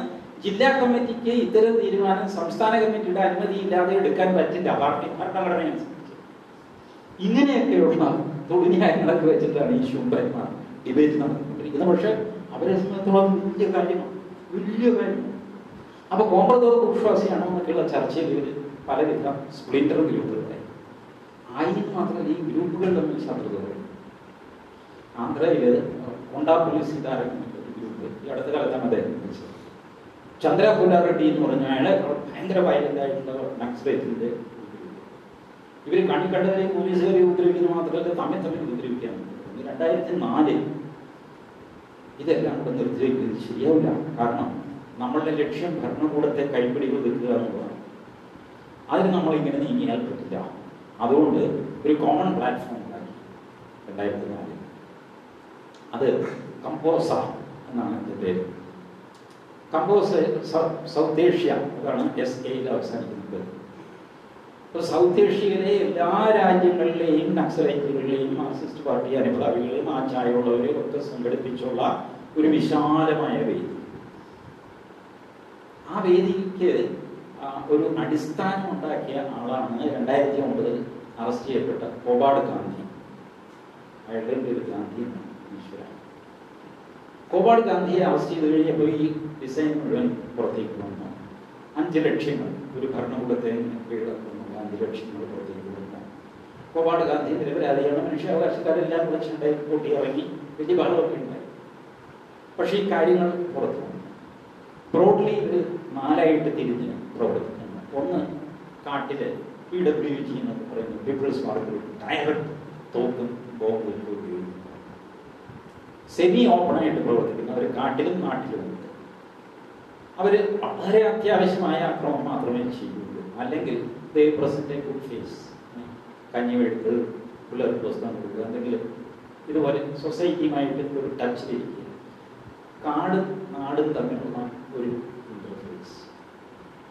പിന്നെ നാട്ടിൽ ഓപ്പൺ ഓർഗനൈസേഷൻസ്, അതാണ് ഈ CPM, റെഡ് ഫ്ലാഗ്, പല രീതിയിൽ പ്രവർത്തിക്കുന്ന നക്സലൈറ്റ് സംഘടനകൾ. അവരുടെ പേര് കേട്ടാൽ നമുക്കറിയാം ഇത് നക്സലൈറ്റ് ഗ്രൂപ്പാണ് എന്നറിയാം. അങ്ങനെയുണ്ട്. 4ാമത്തെ ഗ്രൂപ്പാണ് നമ്മൾ ഇപ്പോൾ ചർച്ച ചെയ്തുകൊണ്ടിരിക്കുന്ന അർബൻ നക്സൽസ്. അവർക്ക് ഒരു പ്രത്യേക സംഘടനയില്ല, പ്രത്യേക സ്ട്രക്ചർ ഇല്ല, അവർക്ക് നേതാവില്ല, അനുയായിയുമില്ല. ഒരുപക്ഷെ എല്ലാവരും നേതാക്കളാണ്, അല്ലെങ്കിൽ എല്ലാവരും അനുയായികളാണ്. പക്ഷെ ഒരേ സംഗീതത്തിൽ ഒരേ താളത്തിൽ ഒരു കാര്യം കൊണ്ടുപോകാൻ അവരെല്ലാ യൂണിവേഴ്സിറ്റികളിലുമുണ്ട്, അവരെല്ലാ സർക്കാർ സ്ഥാപനങ്ങളിലുമുണ്ട്, അവർ രാഷ്ട്രീയ പാർട്ടികളിൽ വരെയുണ്ട്, അവർ നമ്മുടെ ഇടയിൽ വരെയുണ്ട്. കാരണം ശ്രദ്ധിച്ചിട്ട് പലരും റൈറ്റ് വിങ് എന്ന് പറയുന്നവർ പോലും പറയും, ഇതൊക്കെ പറഞ്ഞു കഴിഞ്ഞാൽ നക്സലൈറ്റുകൾ പോരാടുന്നത് ഒരു മോശം കിട്ടില്ല, ആദിവാസികൾ അനുഭവിക്കുന്ന കഷ്ടപ്പാടുണ്ട്, അതിനു വേണ്ടിയിട്ടല്ലേ അവർ അവിടെ മാർഗം തെറ്റായിരിക്കാം. ആയുധമെടുക്കുന്നതൊന്നും ഞാൻ അനുകൂലിക്കുന്നില്ല, അതിനെ അനുകൂലിക്കാൻ പറ്റില്ല. പക്ഷേ 1967 ഷാരു മജുംദാർ തുടങ്ങി 48-ലെ വിപ്ലവമൊക്കെ തുടങ്ങി. ഷാരു മജുംദാർ തുടങ്ങിയ കലാപരിപാടിയാണ്. കന്നു സന്യാൽ പാവം 2010 ആത്മഹത്യ ചെയ്തു. ഷാരു മജുംദാറിന്റെ പതിനീ മനസ്സിലാക്കിയ ഷാരു മജുംദാർ പോലീസ് കസ്റ്റഡിയിൽ തന്നെ മരണപ്പെട്ടു. കന്നു സന്യാൽ ആത്മഹത്യ ചെയ്തു. അപ്പൊ ഇവരൊക്കെ വലിയ കാര്യങ്ങൾ ചെയ്തവരാണോ? വലിയ അതിക്രമം പ്രവർത്തിച്ചവരാണ്. നിങ്ങൾ ഇന്ന് വരെ കണ്ടിട്ടുണ്ടോ നക്സലൈറ്റുകൾ 10 പേരെ പഠിപ്പിച്ച് വലുതാക്കി MBBS ഡോക്ടറാക്കി? കേട്ടിട്ടുണ്ടോ? വല്ല ഭ്രാന്തം പിടിച്ച ഈ സേവാഭാരതക്കാരനൊക്കെയാണ് ആശുപത്രി അവനെ പഠിപ്പിക്കുന്നതെന്ന് പറഞ്ഞ് അവൻ്റെ തന്നെ തൊഴിലും കൊണ്ട് അവൻ്റെ ജീവിതം കൊണ്ട് അവനെ വീണ്ടും പഠിപ്പിച്ച് ഡോക്ടറാക്കുക, പഠിക്കുക, അനാഥാലയം നടത്തുക, ഇതുപോലെയൊക്കെ ചെയ്യുന്നത് ഇത്തരം ആൾക്കാരാണ്. നക്സലൈറ്റുകൾ എന്ത് ചെയ്തു? എന്താ അവരുടെ ഉദ്ദേശം? എന്താ? ശരി, ഭരണകൂടം പിടിച്ചെടുക്കുന്നു. എന്നിട്ട് നക്സലൈറ്റുകൾ ഭൂമി പിടിച്ചെടുക്കുന്ന സമരം, ഭൂമി പിടിച്ചെടുത്തിട്ട് ഇവരെ ആർക്ക് വിതരണം ചെയ്തു? കേട്ടിട്ടുണ്ട് ഇന്നുവരെ? ഒരു സെന്റ് ഭൂമി നക്സലൈറ്റുകാർ വിപ്ലവം നടത്തി കൊങ്ങാട് നാരായണൻകുട്ടി നായരുടെ കഴുത്തിൽ ചെത്തി അയാളുടെ ഭൂമി ഇന്ന ഇന്ന ആളുകൾക്ക് വിതരണം ചെയ്ത് കൊടുത്തു എന്ന് പറഞ്ഞ് കേട്ടിട്ടുണ്ട്? ഇല്ല, അത് അവരുടെ ലക്ഷ്യമേ അല്ല. അവർക്ക് ഈ ഗ്രീവൻസ്, നമ്മൾ സംസ്കൃതത്തിൽ യാചകസ്യ വ്രണം എന്ന് പറയുന്നത്, യാചകന്റെ കയ്യിലെ വ്രണം ഉണങ്ങാൻ അവൻ സമ്മതിക്കില്ല. ഉണക്കാൻ നമ്മൾ നോക്കി കഴിഞ്ഞാൽ അവൻ സമ്മതിക്കില്ല. കാരണം അവന്റെ വരുമാനമാണ്. ഇത് ഉണങ്ങി കഴിഞ്ഞാൽ പിന്നെ ജോലി ജീവിക്കുന്നു. അതുകൊണ്ട് ദാരിദ്ര്യം നിലനിർത്തുക, തുല്യത ഇല്ലായ്മ നിലനിർത്തുക, ഇത് കമ്മ്യൂണിസ്റ്റ് പാർട്ടികളുടെ അടിസ്ഥാനപരമായ ആവശ്യമാണ്. അതുണ്ടെങ്കിലേ അവർക്ക് നിലനിൽക്കാൻ പറ്റും. അതില്ലാതായി കഴിഞ്ഞാൽ പിന്നെ അവരില്ല. അതുകൊണ്ട് നക്സലൈറ്റുകൾ ഈ പറഞ്ഞ ഒരു കാര്യവും ചെയ്യുന്നില്ല. സ്വപ്നം കാണിക്കുന്നു, പറഞ്ഞു കൊടുക്കുന്നു. അതിൻ്റെ പഴയ സുഹൃത്ത് ദേശീയ പതാകത്തിൽ കോണം കുടിപ്പിച്ചാൽ കുടിപ്പിക്കുന്ന സ്വപ്നം കണ്ട പോലെ എല്ലാവരും കാണുന്നു. ശരി, ദേശീയ പതാക കീറി ഒരു തവണ കോണം കുടിപ്പിച്ചു, പിന്നെ എന്ത് ചെയ്യും? അതിനപ്പുറത്തേക്ക് യുവത്വം ആലോചിക്കുകയില്ല എന്നും ഈ ഭാരതന്മാർക്കറിയാം. അപ്പോഴത്തേക്ക് അവരെ അടുത്ത ഇഷ്യൂ കൊണ്ടുവരും, പുതിയൊരു പ്രശ്നം കൊണ്ടുവരും, പുതിയൊരു ഗ്രീവൻസ് കൊണ്ടുവരും. നക്സലൈറ്റുകൾക്ക് പ്രാമുഖ്യമുള്ള ജില്ലകൾ നേപ്പാളിൽ നിന്നും താഴെ ഇങ്ങോട്ട് ഇപ്പോൾ കേരളത്തിലെ നക്സലൈറ്റ് അഫക്റ്റഡ് ജില്ലകൾ എന്ന് പറഞ്ഞാൽ 3 ഔദ്യോഗികമായിട്ട് പറഞ്ഞിട്ടുള്ളത്. വയനാട്, പാലക്കാട്, പിന്നെ മലപ്പുറം. 3 ജില്ലകളാണ്. നക്സലൈറ്റ് അഫക്റ്റഡ് അല്ലെങ്കിൽ മാവോയിസ്റ്റ് അഫക്റ്റഡ്. ഇപ്പം നക്സൽ എന്നത് മാറി മാവോയിസ്റ്റ് ആയിട്ട്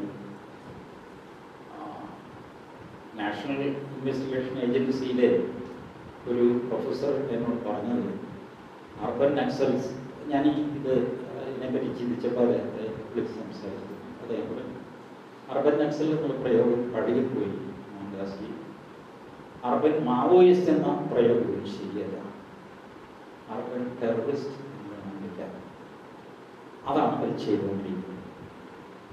പ്രിസൈസ്ലി ഈ ഒരു കാര്യമാണ് എനിക്ക് ചർച്ച ചെയ്യാനുണ്ടായിരുന്നത്. കാരണം ഇപ്പോൾ ഇസ്ലാമിക് ഫണ്ടമെന്റലിസം, നക്സൽ അല്ലെങ്കിൽ മാവോയിസ്റ്റ് പ്രവർത്തനം, ഇതൊക്കെ തമ്മിലുള്ള വ്യത്യാസം അവസാനിച്ചിരിക്കുന്നു. എല്ലാവരും ഒന്നാണ്. പണ്ടൊക്കെ ഇസ്ലാമിക് ഫണ്ടമെന്റലിസ്റ്റിന്റെ സംഘടനയുടെ പേര് നിങ്ങൾക്ക് പെട്ടെന്ന് തിരിച്ചറിയാം. അൽ ഉൽ ഇങ്ങനെയൊക്കെയുള്ള വാക്കുകൾ ഉണ്ടാവും. അൽ ഉമ്മ, Jaish A Muhammad, Jamaat A Islami. ആ ഒരു എ നമുക്ക് മനസ്സിലാക്കാം. വേറെ ഒന്നും ഉണ്ടായിട്ടില്ല, ഐഡന്റിറ്റി ഉണ്ടായിരുന്നു. ഇത് കുഴപ്പമാണെന്ന് മനസ്സിലായി. കാരണം ഇത് അക്സെപ്റ്റബിലിറ്റിക്ക് ഒരു പ്രയാസം. നക്സലൈറ്റുകളും ശരിക്കും പറഞ്ഞാൽ മാവോയിസ്റ്റുകളും പോപ്പുലർ ഫ്രണ്ടും തമ്മിൽ ഒരുപാട് ചർച്ചകളുണ്ട്.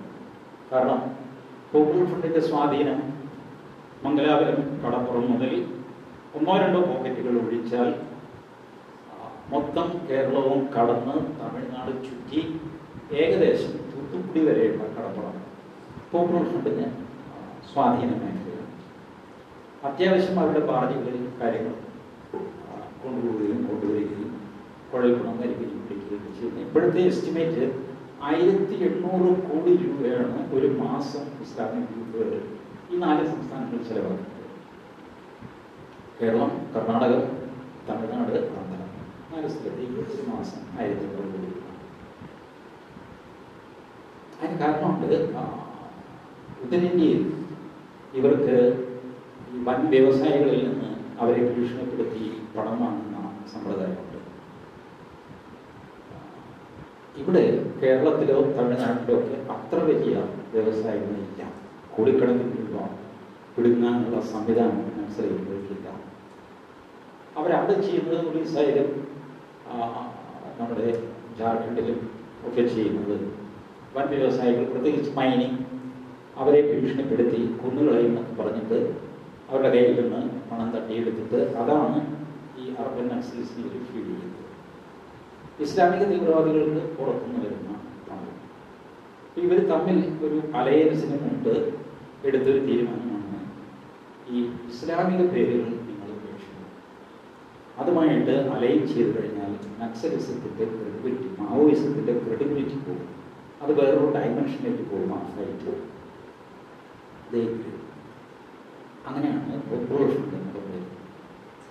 അതിനകത്ത് ഒരു മുസ്ലിം വാക്കുകളിൽ മുസ്ലിം സ്വാധീനമില്ല. Popular front of India, socialist democratic party of India, അതാണ് SDP. വല്ല കുറ്റവും പറയാൻ പറ്റും. വെൽഫെയർ പാർട്ടി, സന്തോഷം, കുറ്റം പറയാൻ പറ്റും. ഇനി കാര്യം എന്താണെന്ന് വെച്ചാൽ ഇതിൻ്റെ തലതൊട്ടപ്പൻ നമ്മുടെ പാലസ്റ്റീനിലെ Yasar Arafat. Yasar Arafat popular front for Liberation of Palestine, PFLP എന്ന് പറയുന്ന സംഘടന ഉണ്ടാക്കി. ആ സംഘടന അന്ന് യാസർ അറാഫത്ത് ചെയ്തത് സാമൂഹ്യ വിഷയങ്ങളിൽ ഇടപെടുക. സാമൂഹ്യ വിഷയങ്ങളിൽ ഇടപെട്ട് ജനങ്ങളുടെ വിശ്വാസം ആർജിച്ചിട്ട് ആ ജനങ്ങളെ സംഘടിപ്പിച്ചിട്ട് ഇസ്രായേലുമായിട്ട് അങ്ങനെ അതിൻ്റെ നാച്ചുറൽ തലപ്പത്തേക്ക് വരുന്നു. PFLP എന്നുള്ള പേരിൻ്റെ ഒരു ഡിഡക്ഷനാണ് popular front of India, PFI. നിങ്ങൾ വെറുതെ ഗൂഗിളിൽ പോയി സെർച്ച് ചെയ്ത് നോക്കിയാൽ മതി. ഇപ്പോൾ PFLP PFLP was appropriated by Hamas. Yasar Arafat Palestine പൊളിറ്റിക്സിൽ നിന്ന് നിഷ്കാസിതനായി ആ സ്ഥലത്ത് ഹമാസിലേക്ക് വന്നു. ഹമാസ് ആണ് പിന്നീട് മുന്നോട്ട് പോകുന്നത്. PFLPയുടെ യൂണിഫോം തന്നെയാണ് PFIയുടെ യൂണിഫോം. ഒരു വ്യത്യാസമില്ല. അവരുടെ ഫ്രീഡം മാർച്ച്, ഫ്രീഡം ഫ്രം ഹൂം എന്നുള്ള ചോദ്യം അവരോട് ചോദിക്കാൻ പാടില്ല. അപ്പോൾ അത് ഈ യൂണിഫോം ഈ പേര് മാറ്റി. അതുകൂടാതെ സ്ഥാപനങ്ങളുടെ പേര്, സ്ഥാപനങ്ങളാ കയറി ചെയ്യുക, പേര് അതുപോലെ നിലനിർത്തുക. City bakery, city bakery. മറ്റത് അൽ ഇഫ്താഹ് എന്ന് പറഞ്ഞ എന്തെങ്കിലും ഒരു പേരിട്ടാൽ ഒരു സമാധാനമുള്ളൂ. ഒന്നുമില്ലെങ്കിൽ ആയിഷ ബേക്കറി എന്ന് പേരുള്ളൂ. അത് മാറി. അതുകൊണ്ട് ഇനിയിപ്പോൾ മുസ്ലിം ലീഗിലെ ഒരു മന്ത്രി ഗംഗ എന്നുള്ള പേര് മാറ്റി റോസ് എന്നോ ഗ്രേസ് എന്നോ ആക്കാൻ പോകുന്നില്ല. ഗംഗ എന്ന് തന്നെ കാര്യമെന്നുണ്ട് പേര് മാറ്റാൻ. ഈ രീതിയിൽ രൂപാന്തരം വന്ന ഇസ്ലാമിക് ഗ്രൂപ്പുകൾ മാവോയിസ്റ്റുകളുമായിട്ട് ചേരുകയും ക്രിസ്ത്യൻ തീവ്രവാദികൾ എന്ന് പറയാൻ അങ്ങനെയില്ലെങ്കിലും ഇവാഞ്ചലിസ്റ്റുകൾ വളരെ സ്ട്രോങ് ആയിട്ട് പ്രവർത്തിക്കുന്ന ആളുകൾ, വ്യവസ്ഥാപിതമായ സഭകൾ, കത്തോലിക്ക സഭ, ലത്തീൻ സഭ, ഓർത്തഡോക്സ് സഭ, ഇവരുമൊക്കെ നടക്കുന്നെങ്കിൽ അങ്ങ് നടന്നുകൊണ്ട് ബാക്കി നമുക്ക് പിന്നെ ആദ്യം ഈ ദേശം ഫിനിഷ് ചെയ്ത് ഡിസിൻറ്റഗ്രേറ്റ്. അതുകൊണ്ടാണ് ബ്രേക്കിംഗ് ഇന്ത്യ ഫോഴ്സസ് എന്നിവ വിളിക്കുന്നത്. ഇത് ബ്രേക്ക് ചെയ്ത് കഴിഞ്ഞാൽ നമുക്കുള്ള കഷ്ണം നമുക്ക് മേടിക്കാം, കണക്ക് പറയും. ഞാൻ ഈ പ്രൊഫസർ ടി ജെ ജോസഫിന്റെ കൈവേണ്ടി കഴിഞ്ഞ് അദ്ദേഹത്തെ കത്തോലിക്ക സഭ പിരിച്ചും കൂടെ വിട്ടു ജോലി ചെയ്തു. ഞാൻ അന്ന് രാത്രി പേര് പറഞ്ഞാൽ പിന്നെയും കഷ്ടമാണ്, വേണ്ട, ഒരുപാട് പേര് അറിയുന്നത്. നിങ്ങൾക്ക് എല്ലാം അറിയാവുന്ന ഒരു പാതിരിയാണ്. ആ പാതിരിയെ വിളിച്ച് ആത്മരക്ഷത്തോടെ ഞാൻ പറഞ്ഞു, ജോ, ഈ കാണിച്ചത് മഹാമോശമായി. ആ കുടുംബത്തിന്റെ ശാപം കത്തോലിക്ക സഭയ്ക്ക് 7 തലമുറ നിൽക്കും. 7 തലമുറ. അയ്യോ, ഇങ്ങനെയൊക്കെ പ്രാഗല്ലേ, ഞങ്ങൾക്ക് പറ്റിയൊരു കൈത്തെറ്റാണോ? 48 മണിക്കൂറിനകം ഞങ്ങളത് മാറ്റും. ഞാൻ അറിഞ്ഞതല്ല മോഹൻദാസ് എന്ന് വിശ്വസിക്കുന്നു.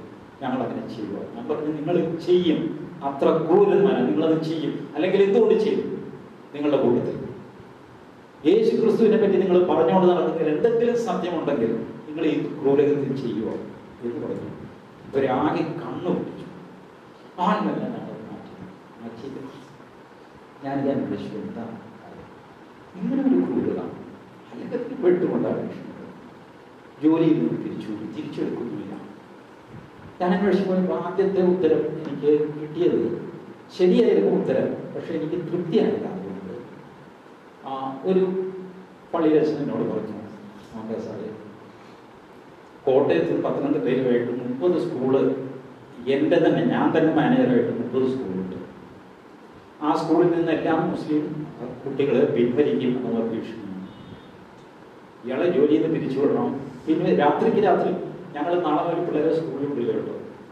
സ്കൂളിൽ വിട്ടില്ലെങ്കിൽ ട്രമൻഡസ് ഡിവിഷൻ ഫോൾ. 1-2 ഡിവിഷനില്ല. കാരണം പല സ്കൂളിലും 40 to 45% വരെ മുസ്ലിം കുട്ടികളുണ്ട്, പ്രത്യേകിച്ച് പത്തനംതിട്ട ജില്ലയിലെ സ്കൂളുകൾ. ഇവരെ പിൻവലിച്ചു കഴിഞ്ഞാൽ ഞങ്ങൾ എന്ത് ചെയ്യും? ഞങ്ങളുടെ എഡ്യൂക്കേഷൻ സാമ്രാജ്യം തകർന്നു പോകും. അതുകൊണ്ട് ഞങ്ങൾ ഉണ്ടായി.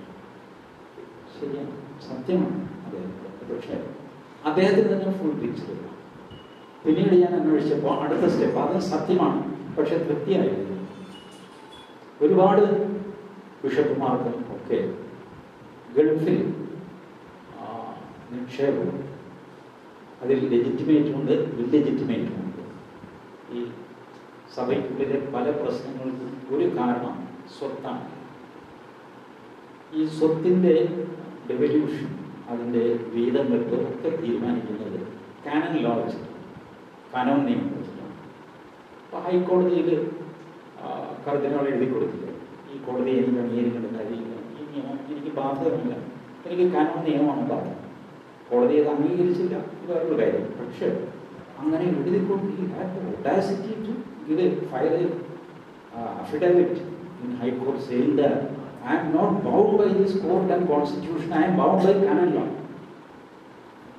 ഇത് എത്രയോ വർഷമായി ജീവിതകാലം മുഴുവൻ ജോസഫ് പുലിക്കുന്നതിൽ ചൂണ്ടിക്കാണിച്ചത് അപകടമാണ്.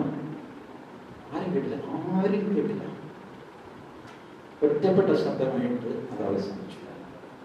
പക്ഷെ ജോസഫ് പുലിക്കുന്നതിൽ അന്ന് ചൂണ്ടിക്കാണിച്ച അപകടം ഇന്ന് സഭയ്ക്ക് സംഭവിക്കും. ജോസഫ് പുലിക്കുന്നതിൽ പറഞ്ഞു, ഇവര് തമ്മിലടിക്കും, ഇവരെ പറ്റി അദ്ദേഹം നാടൻ ഭാഷയിലാണ്, ഇവരെ പറ്റി പെണ്ണ് കേസുണ്ടാകും, ഇവര് തമ്മിലടിക്കും, തെരുവിലടിക്കും, കണ്ടു.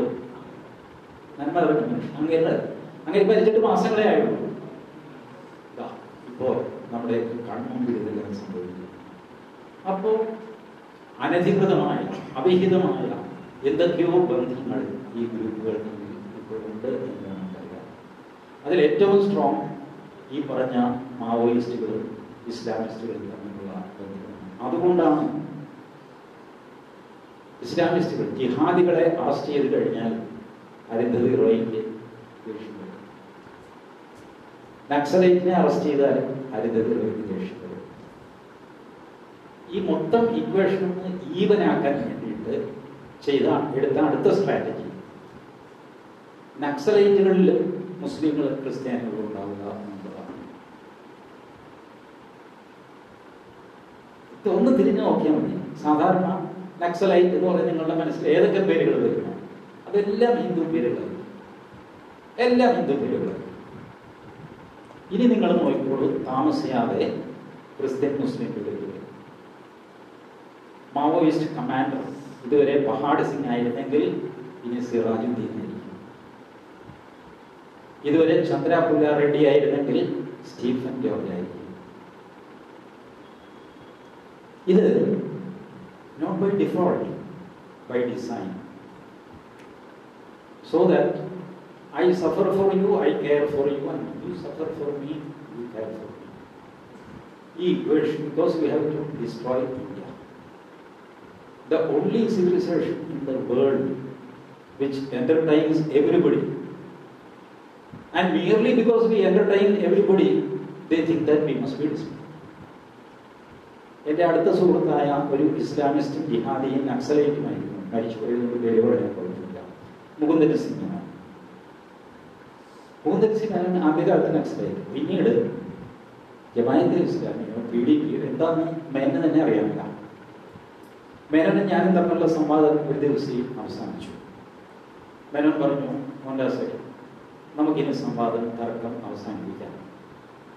കാരണം ഭാരതം അഖണ്ഡമായിട്ടും അനാദിയായിട്ടും നിലനിൽക്കണമെന്ന്, ലോകത്തിന്റെ നെറുകയിലെത്തണമെന്ന് ആഗ്രഹിക്കുന്ന ആളാണ് മോഹൻദാസ്.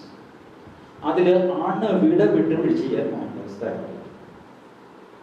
ഭാരതം ശുദ്ധ വൃത്തികെട്ട ഒരു സ്ഥലമാണ്, ഇത് തെറിച്ച് കഷ്ണം കഷ്ണമായി പണ്ടാറടങ്ങി പോകണമെന്ന് ആഗ്രഹിക്കുന്ന വിധത്തിലാണ് ഞാൻ. അതിൽ വിട്ടുവീഴ്ച ചെയ്യാൻ ഞാനും ഒരുക്കമല്ല. അതുകൊണ്ട് നമ്മൾ സംസാരിച്ച പ്രദേശങ്ങളെല്ലാം നമുക്ക് സുഹൃത്തുക്കളായിട്ട് തുടരാം. അങ്ങനെ ഞങ്ങൾ സുഹൃത്തുക്കളായിട്ട് തുടരും. പക്ഷെ അധികം താമസിയാതെ ഒരു 10-18 വർഷമായിട്ട് അതെ മരിച്ചുപോയി. വലിയ പ്രായവുമായിരുന്നില്ല. അപ്പോ മുകുന്ദൻ സിംഗ് പറഞ്ഞതാണ് ഇതിന്റെ ബേസ്. ഭാരതം കഷ്ണം കഷ്ണമായിട്ട് ചിതറിത്തെറിച്ചു പോകും. ഇക്കാര്യത്തിൽ ഞങ്ങൾക്ക് വിട്ടുവീഴ്ചയില്ല. ഇതെന്നോട് മേനോൻ പറയുന്നത് 1995 ഭാരതം ചിതറിത്തെറിച്ച് കഷ്ണം കഷ്ണമായി പണ്ടാറടങ്ങിപ്പോണം എന്ന് മേനോൻ എന്നോട് പറയുന്നത് 1995. 2016 ഇന്ത്യയിൽ ഒരു ചെറുക്കൻ ഭാരത്തെ ടുക്കടേ ഹോങ്കെ ഇൻഷാ അല്ലാ ഇൻഷാ അല്ലാ എന്ന് പറഞ്ഞാൽ എനിക്ക് ഞെട്ടലുണ്ടാവുക. പക്ഷെ എനിക്കത് മനസ്സിലായി. ഞാനിത് പ്രതീക്ഷിച്ചിരുന്നു, ഇതിങ്ങനെ വരുമെന്ന് വിചാരിച്ചിരുന്നു. ഞാൻ ഞെട്ടിയില്ല. പക്ഷേ എനിക്ക് വേദനയുണ്ടായി. ഞാൻ ഡൽഹിയിൽ പോയി. 2 വീഡിയോ ക്യാമറയും വേണ്ടിയിട്ട് JNU ആൾക്കാരെ കയറ്റി വിട്ടു. ഞാൻ ഉള്ളിൽ പോയി. JNUവിൽ എന്നെ അറിയാവുന്നവരുണ്ടാകും, മലയാളികളും എന്നെ അറിയാവുന്നവരുണ്ടാകും. അത് കശിവശയാകും. പക്ഷെ ഈ സംഭവം കഴിഞ്ഞ് ഏകദേശം അടങ്ങിക്കഴിഞ്ഞു. ഒരുപക്ഷെ വിവേക് അഗ്നിഹോത്രിയുടെ ബുദ്ധാരിയൻ ട്രാഫിക് ജാം JNUവിൽ സ്ക്രീൻ ചെയ്തു. ഓപ്പൺ തിയേറ്റർ എന്നുണ്ട് പൊതുസ്ഥലത്ത്. കാരണം ഓഡിറ്റോറിയം കൊടുത്തില്ല, വലിയ ശ്വാസമില്ല. 6000 പേരാണ് ആ സിനിമ കാണാനായിട്ട് JNUവിലെ വിദ്യാർത്ഥികൾ. 6000 പേർ. അതിനുശേഷം അവർ വിളിച്ച വന്ദേ മാതരത്തിൻ്റെ വലിപ്പം, ആ വലിപ്പത്തിൽ ഒരു കനീയകുമാറും ഒരു ഗുജറാത്തും വിളിച്ചിട്ടില്ല. അത്ര ഗംഭീരമായിരുന്നു ആ തിരിച്ചടി. പക്ഷേ ഒരൊറ്റ TV ചാനൽ ഒരു മനുഷ്യൻ ക്യാമ്പസ് അവരുടെ കയ്യിൽ എഴുതി കൊടുത്തിട്ടൊന്നുമില്ല. ആരും കൊടുത്തിട്ടില്ല. JNUവിന്റെ ദളിത് പ്രശ്നങ്ങൾ ശ്രദ്ധിച്ചിട്ടുണ്ടോ?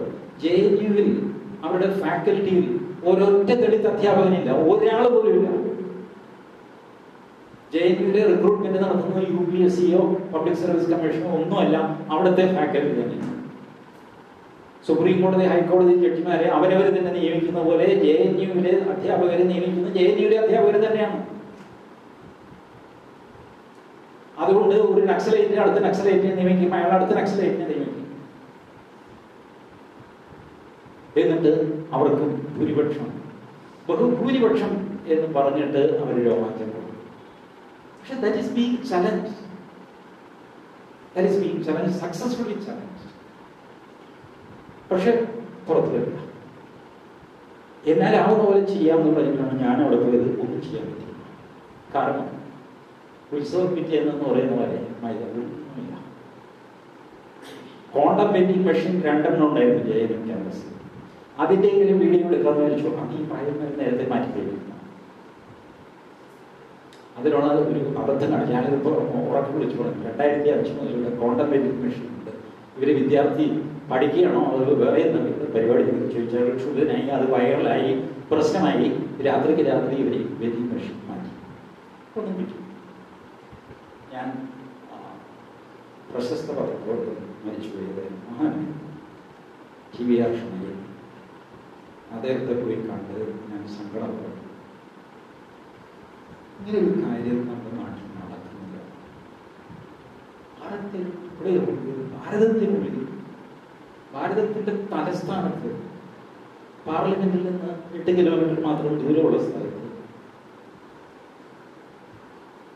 ഇതെന്തൊരു ആ പാർലമെന്റിനെ ആരാക്രമിച്ചോ അവന് സിന്ധാന്തം. അവൻ ഓരോ വീട്ടിൽ നിന്നും ഇറങ്ങി വരുന്ന പ്രതിജ്ഞാ ഭീഷണി സംഭവിച്ചുകൂടാതെ അത് സംഭവിച്ചു. ഞാൻ അത് ഒതുക്കി തീർക്കാനുള്ള ശ്രമത്തിലാണ്. ഇങ്ങനെ ഒരു ഡിബേറ്റ് രാജ്യത്തിന് ദോഷം ചെയ്യും, ഗുണം ചെയ്യും. ഈ പറയുന്നതൊന്നും ശരിയൊന്നുമല്ല. വിദ്യാർത്ഥിയാണ് എന്നൊരു എലമെന്റ്സ് അവർക്ക് കൊടുക്കാൻ ചെറുപ്പക്കാർക്ക് അവർ കുറെ നിഷേധത്തിലൊക്കെ പറഞ്ഞിട്ടുണ്ട്. But not to this extent. അപ്പൊ ഞാൻ പറഞ്ഞു, സാർ എൻ്റെ ക്യാമറ പുറത്ത് നിൽക്കുന്നു. 2 ക്യാമറ ഉണ്ട് സാർ, വീഡിയോ ക്യാമറ. സാറ് ഇതൊക്കെ ക്യാമറയിൽ പറയുക, ഞാൻ എൻ്റെ പ്രോഗ്രാമിൽ കാണിക്കാം. എന്താ അവരെ കൂട്ടിക്കൊണ്ട് വരാൻ? ഞാൻ പറഞ്ഞു, ഞാൻ അനുവാദം ചോദിച്ചിരുന്നില്ല. വന്ന് സംസാരിച്ചു കഴിഞ്ഞിട്ട് ചോദിക്കാമെന്ന് വിചാരിച്ചവരെ ഞാൻ ഹോൾഡ് ചെയ്ത് പുറത്ത്.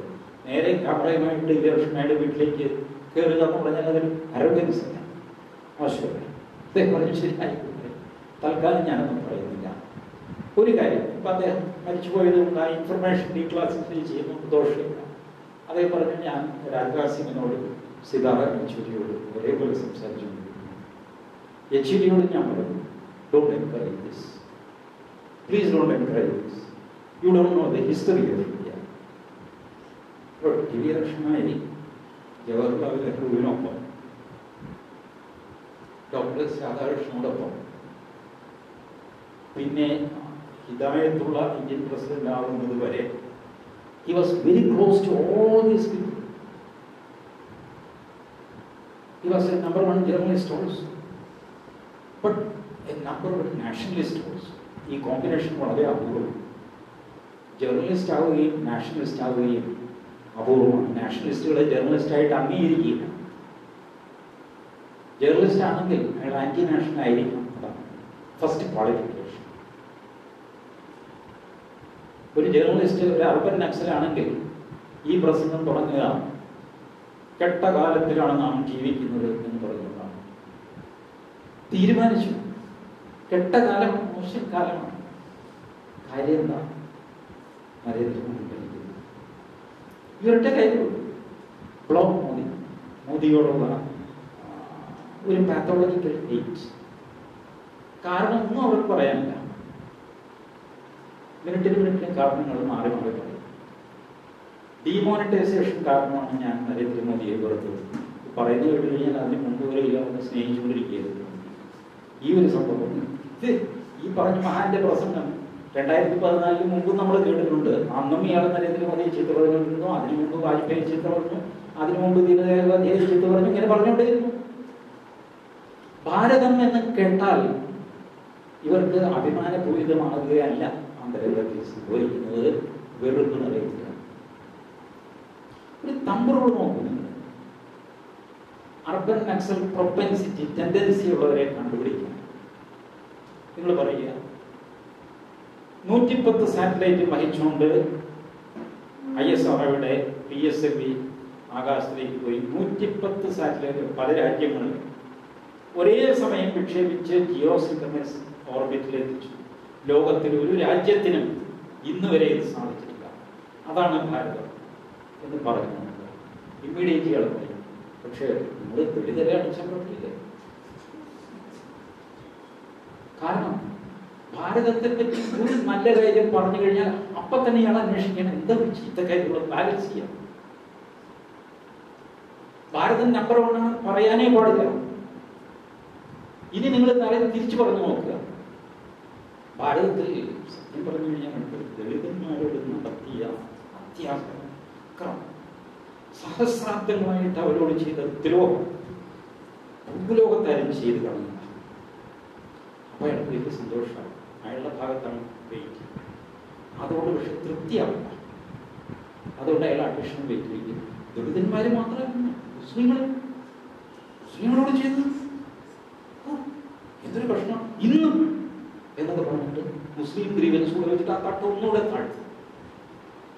I will not say he is an urban Naxal, but he has all the specifications perfect built in as an urban Naxal. At any moment he may mature. ഭാരതം എന്നുള്ള വാക്ക് പ്രശ്നം ഉണ്ടാക്കി. ഇന്ത്യ എന്നുള്ള വാക്കിന് പകരം നിങ്ങൾ ഭാരതം എന്ന് വിചാരിച്ച് സംസാരിച്ചു നോക്കൂ, അവർക്ക് അസ്വസ്ഥതയുണ്ട്. From their body language you will feel it. They will radiate, they will exude that hate. എന്നിട്ട് നമ്മളോട് പറയും ഷാനിയൊക്കെ വെറുപ്പിന്റെ മാത്രം തത്വശാസ്ത്രം. ഇത് പറയുമ്പോഴുള്ള പെടലി വെട്ടിക്കലിൽ നിന്നുണ്ടാകുന്ന വെറുപ്പുണ്ടല്ലോ, അത് TV സ്ക്രീനിൽ നിന്ന് പുറത്തേക്ക് വരെ കണ്ടിട്ടില്ല. The hate which is being emanated from the body is beyond the reach of electronics. It will come out of your TV screen and will hit you directly. You will feel it. And the very same lady criticizes that you are saying hate. What? We have been accommodating. നമ്മളാണ് ഇതിനെ എല്ലാം ചുമന്നുകൊണ്ടിരുന്നത്. പുനർജന്മം ഭാരതത്തിലെ വലിയൊരു മൂല്യമാണ്. എല്ലാ ഹിന്ദു സമ്പ്രദായങ്ങളും ഹിന്ദു മതങ്ങൾ എല്ലാവർക്കും പുനർജന്മത്തിൽ വിശ്വാസം. ഇതിൽ വിശ്വാസമില്ലാത്തവരാണ് ചാവാകുന്നത്. പുനർജന്മം എന്ന് പറഞ്ഞാൽ വെള്ളമോട് ചുരുണ്ട് വീണ് കഴിഞ്ഞ് രണ്ടാമത് നീണ്ട് കള്ളു കുടിക്കുന്നതാണ്.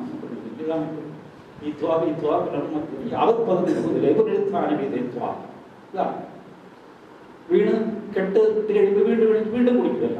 ഇതാണ്, ഇത്രേ ഉള്ളൂ. ഇത്രയധികം പരിഹസിച്ചിരുന്നു ചാർവാകന്മാർ. അവർക്കൊരു സ്പേസ് ഉണ്ടായിരുന്നു. ഏതെങ്കിലും ചാർവാകനെ തൂക്കിക്കൊണ്ടിരുന്നു കേട്ടിട്ടുണ്ടോ? ലോകത്ത് 7 ദ്വീപുകളാണ്. അതിലൊന്നാണ് ജംബുദ്വീപ്. ആ ജംബുദ്വീപിലാണ് ഭാരതവർഷം. ആ ഭാരതവർഷം പുണ്യഭൂമിയാണെന്ന്, അവിടെ ജനിച്ചാൽ മോക്ഷം കിട്ടുമെന്ന്. അതുകൊണ്ടാണ് ഭാരതവർഷത്തെ എല്ലാവരും ലോകമെമ്പാടും പൂജിക്കുന്നതെന്ന് പൂന്താനം ജ്ഞാനപ്പാൻ ഭാരതമഹിമ. ഏത് ഭാരതം? വലിയ നമുക്ക് പുറകോട്ടൊന്നും പോകണ്ട. 18-ാം നൂറ്റാണ്ട്, 16-ാം നൂറ്റാണ്ട്. പൂന്താനവും ഗലീലിയയും തമ്മിലൊരു 14 വയസ്സിന്റെ വ്യത്യാസമുള്ളൂ. ഗലീലിയോ ചെറുതാണ്. പൂന്താനം ജ്ഞാനപ്പാനെ എഴുതുന്ന കാലത്ത് ഗലീലിയോയെ അവിടെ കുത്തിരി പിടിച്ച് നിർത്തിയിരിക്കുക. എന്തിന്?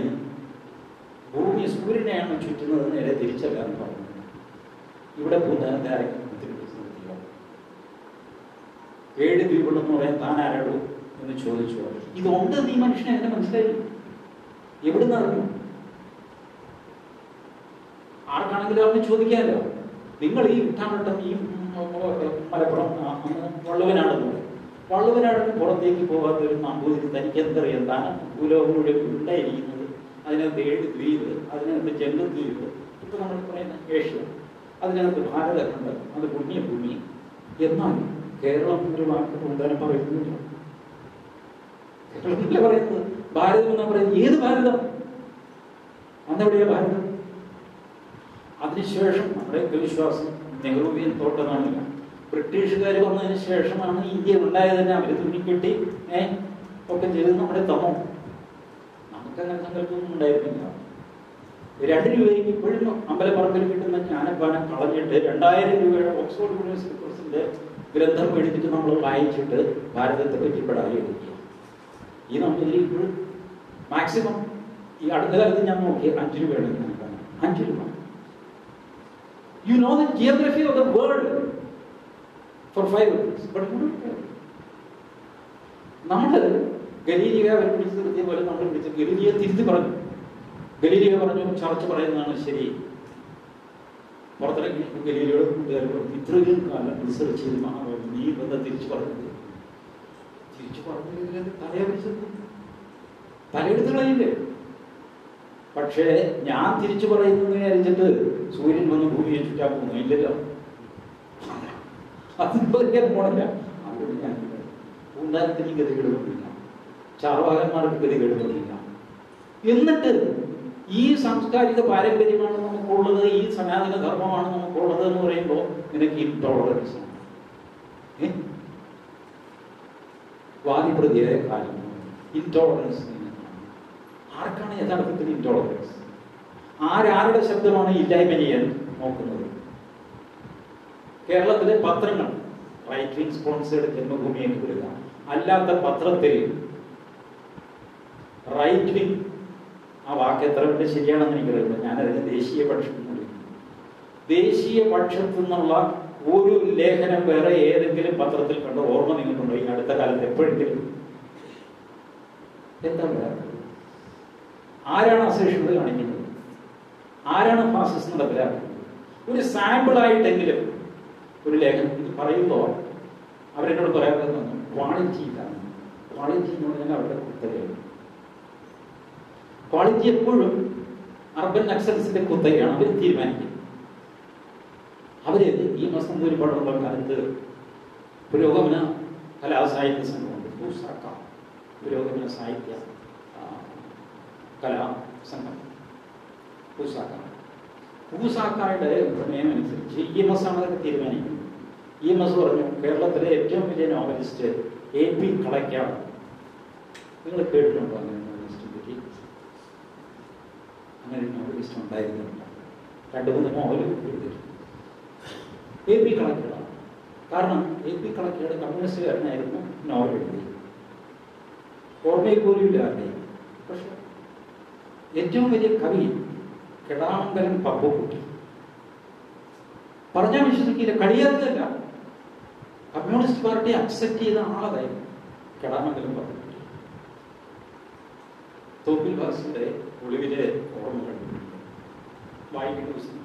അതില് ഈ ചുമട്ട് തൊഴിലാളിയെ വെച്ചിട്ട് സാഹിത്യ സമ്മേളനത്തിൽ കയറി മെമ്പറാക്കി തല്ലുണ്ടാക്കി ഓളിൽ അടിപ്പയും ഉണ്ടാക്കി മെമ്പർഷിപ്പ് കൊടുക്കുന്ന ആ ഏർപ്പാടൊക്കെ പറഞ്ഞു. അങ്ങനെയാണ് സാഹിത്യകാരന്മാരും ഉണ്ടാക്കുന്നത്.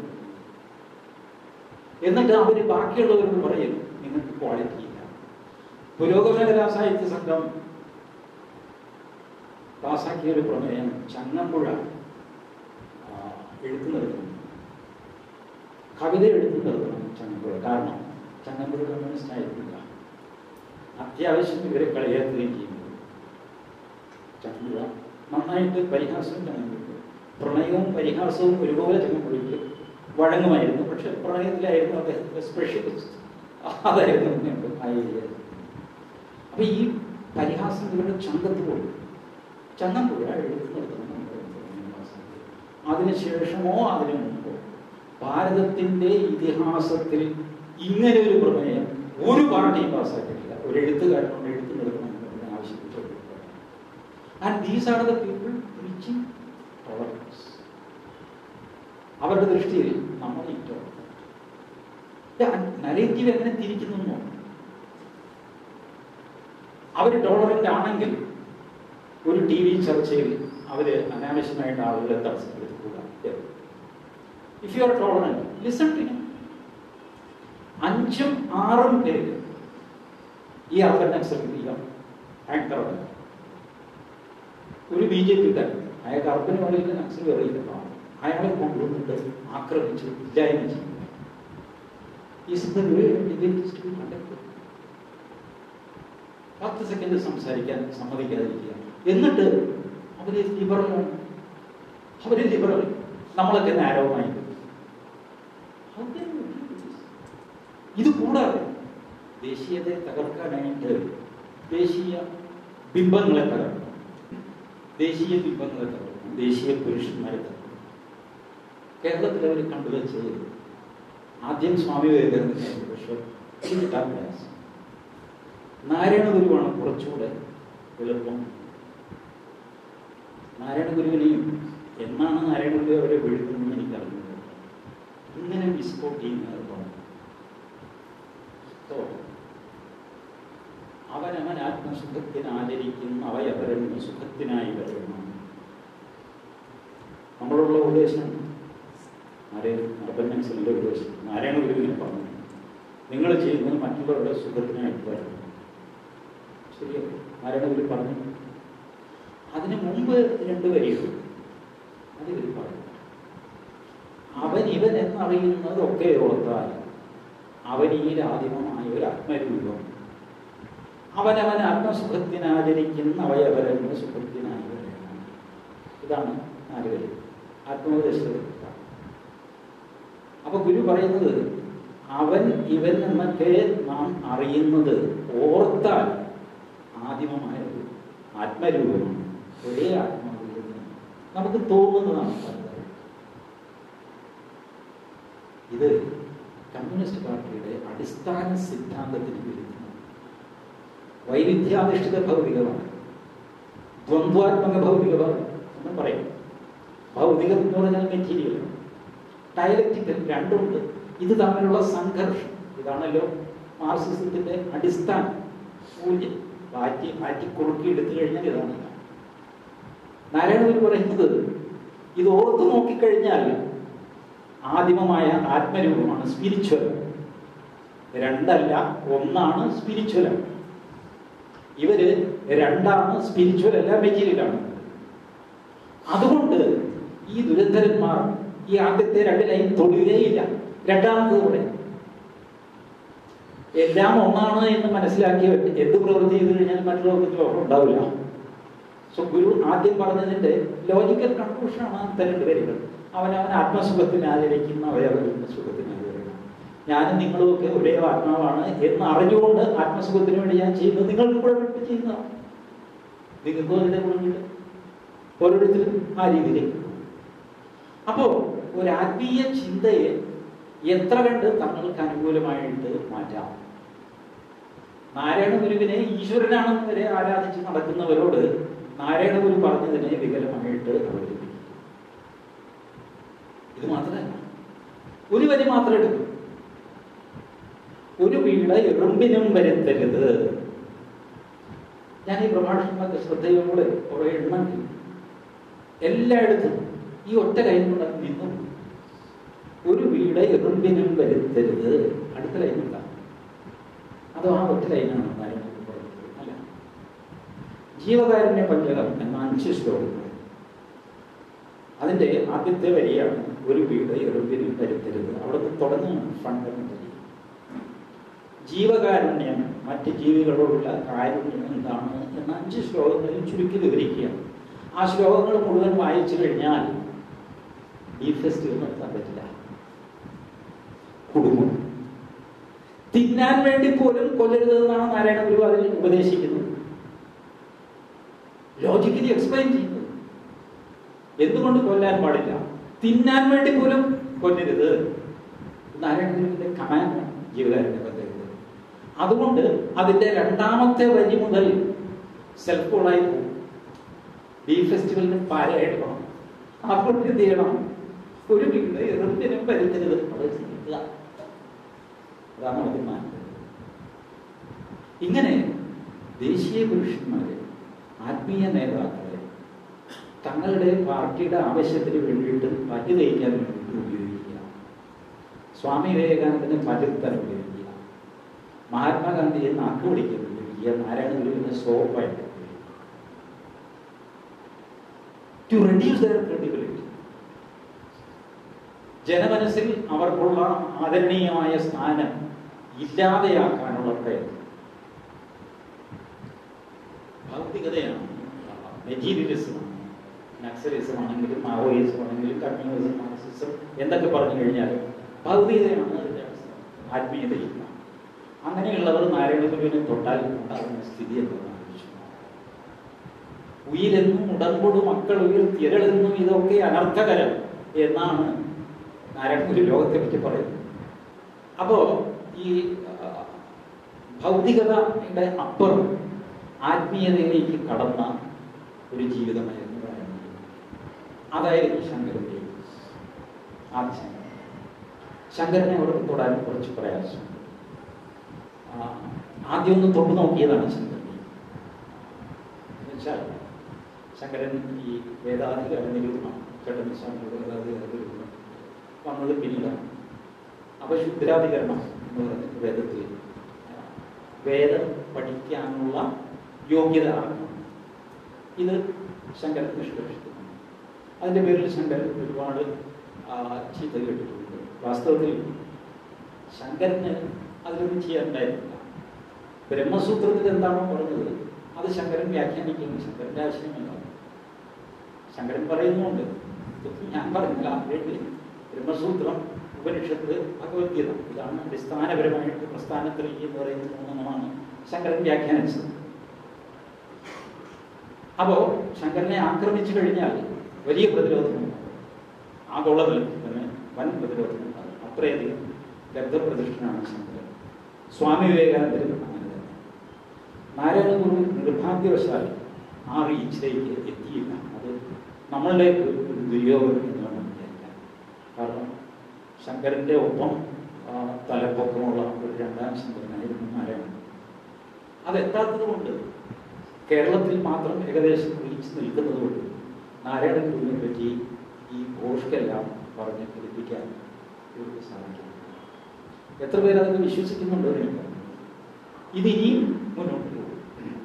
ഓരോ ബിംബങ്ങളെയും ഈ കാര്യം RSSകാരെ കുറ്റം പറയാൻ നിവൃത്തിയില്ല. അതുകൊണ്ട് സാവർക്കർ RSSകാരനാണെന്ന് പറയുന്നത് അയാളെ കുറ്റം പറയും.